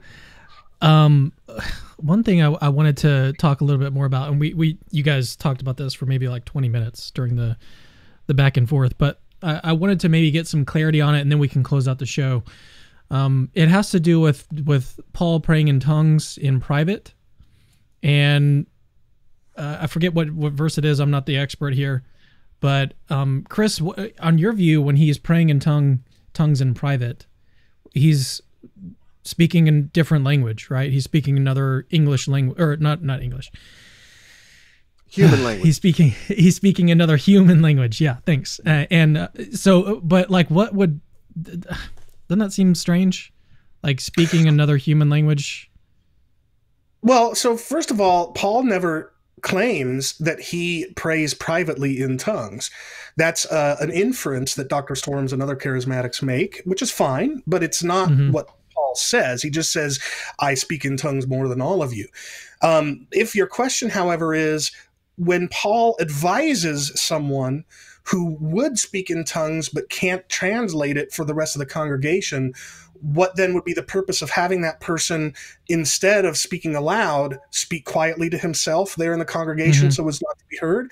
Well, because if the person is being gifted with this prayer or this praise of God in another language that no one understands, there's still value in the person praying that and praising God, even if nobody can hear. So if you are supernaturally gifted with this prompting from the Spirit, but you can't translate it for anybody and there's nobody to translate it for you, well, then don't just abandon it entirely. Pray it to yourself. Pray it in your pew or your seat quietly. Praise God quietly in the tongue, privately in one sense of the word. But you're still in the congregation. It's just you're doing it quietly so as not to disrupt the rest of the service. Yeah, I'll say one final comment, and this again is purely personal, experiential, and I do not base my belief in what I've articulated on it. But I remember when I first received the gift of tongues, it was an absolutely stunning, the most supernaturally charged moment in my life. I wasn't trying to speak in tongues. I wasn't saying banana backwards over and over. I was sitting quietly under a tree at the McKinley Elementary School parking lot there in Norman, Oklahoma, just a few blocks from my fraternity house. And I had been asking God for this gift for quite some time. And I'm just sitting there. And I mean, there was a sudden invasion. That's the only thing I know how to say. And I believe it was of the Spirit of God. Somebody else might want to say, oh, it was a demon. I don't believe that. It was the most glorious moment of deep and profound intimacy in which I felt the love and the affection of God. I sensed his powers like heaven. The veil between heaven and earth had just been ripped away. And I can still remember the cadence, the words, the language, and it didn't sound anything remotely like a language that anybody spoke anywhere in the world. Now, maybe Chris would want to argue that if that was a legitimate experience from the Spirit, even though it didn't seem like another human language, it was. I'm just absolutely convinced that it wasn't. I think it was a heavenly dialect that the Spirit of God had uniquely crafted for me, that I now pray and praise in every single day the rest of my life. Now, again, I'm not saying, hey, look at my experience and believe my arguments on 1 Corinthians 14. I'm just simply saying that I have had an experience that I believe is perfectly consistent with what I read in the New Testament. And I appreciate that, and I respect that. I'm sure, Dr. Storms, you would agree that, Mormons say the same thing when they say that, sure, I have a burning in the bosom. And so, my bosom didn't burn. That's right. You just ate something, and now you've got acid reflux.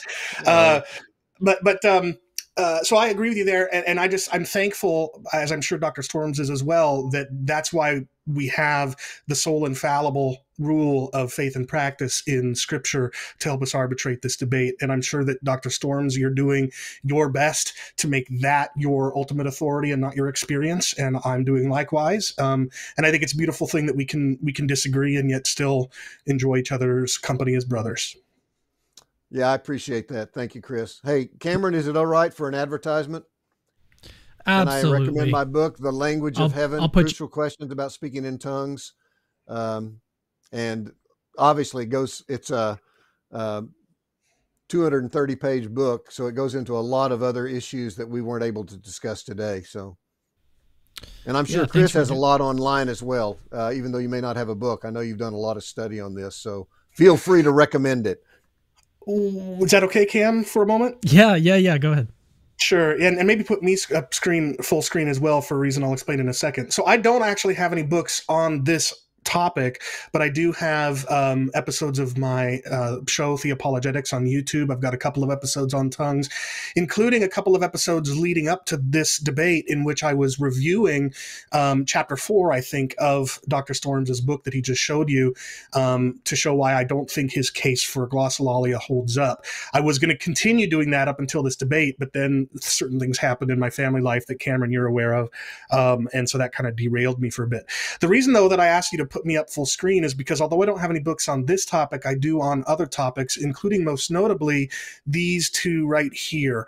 So this is Rethinking Hell, Readings in Evangelical Conditionalism, and this is A Consuming Passion, Essays on Hell and Immortality in honor of Edward Fudge. I'm much more versed in the topic of the hell debate and am much more well known for that. And I would love for people to check out my work at rethinkinghell.com. And they can find information about those books and all my other stuff at chrisdate.info. So thank you. Chris, quick question, unrelated to our topic today. Is Edward Fudge still alive? Sadly, no. He passed away a few years ago. Okay. I just wasn't aware of that. I read his book way back when. I didn't know if he was still alive.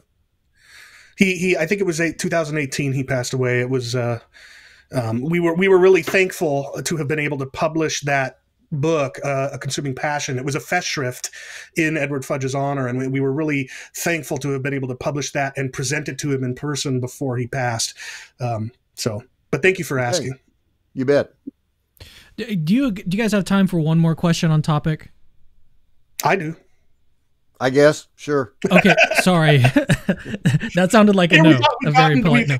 I'm like, whew, we can rest. No, gotta. Well, this isn't going to like spark a debate or anything, but I am just curious on what on the way that Sam would answer this. So, it seems to me like if Chris's view is correct, suppose that like every instance of tongues that occurred nowadays was the type of tongues that Chris has in mind, which another human tongue, or it's another human language.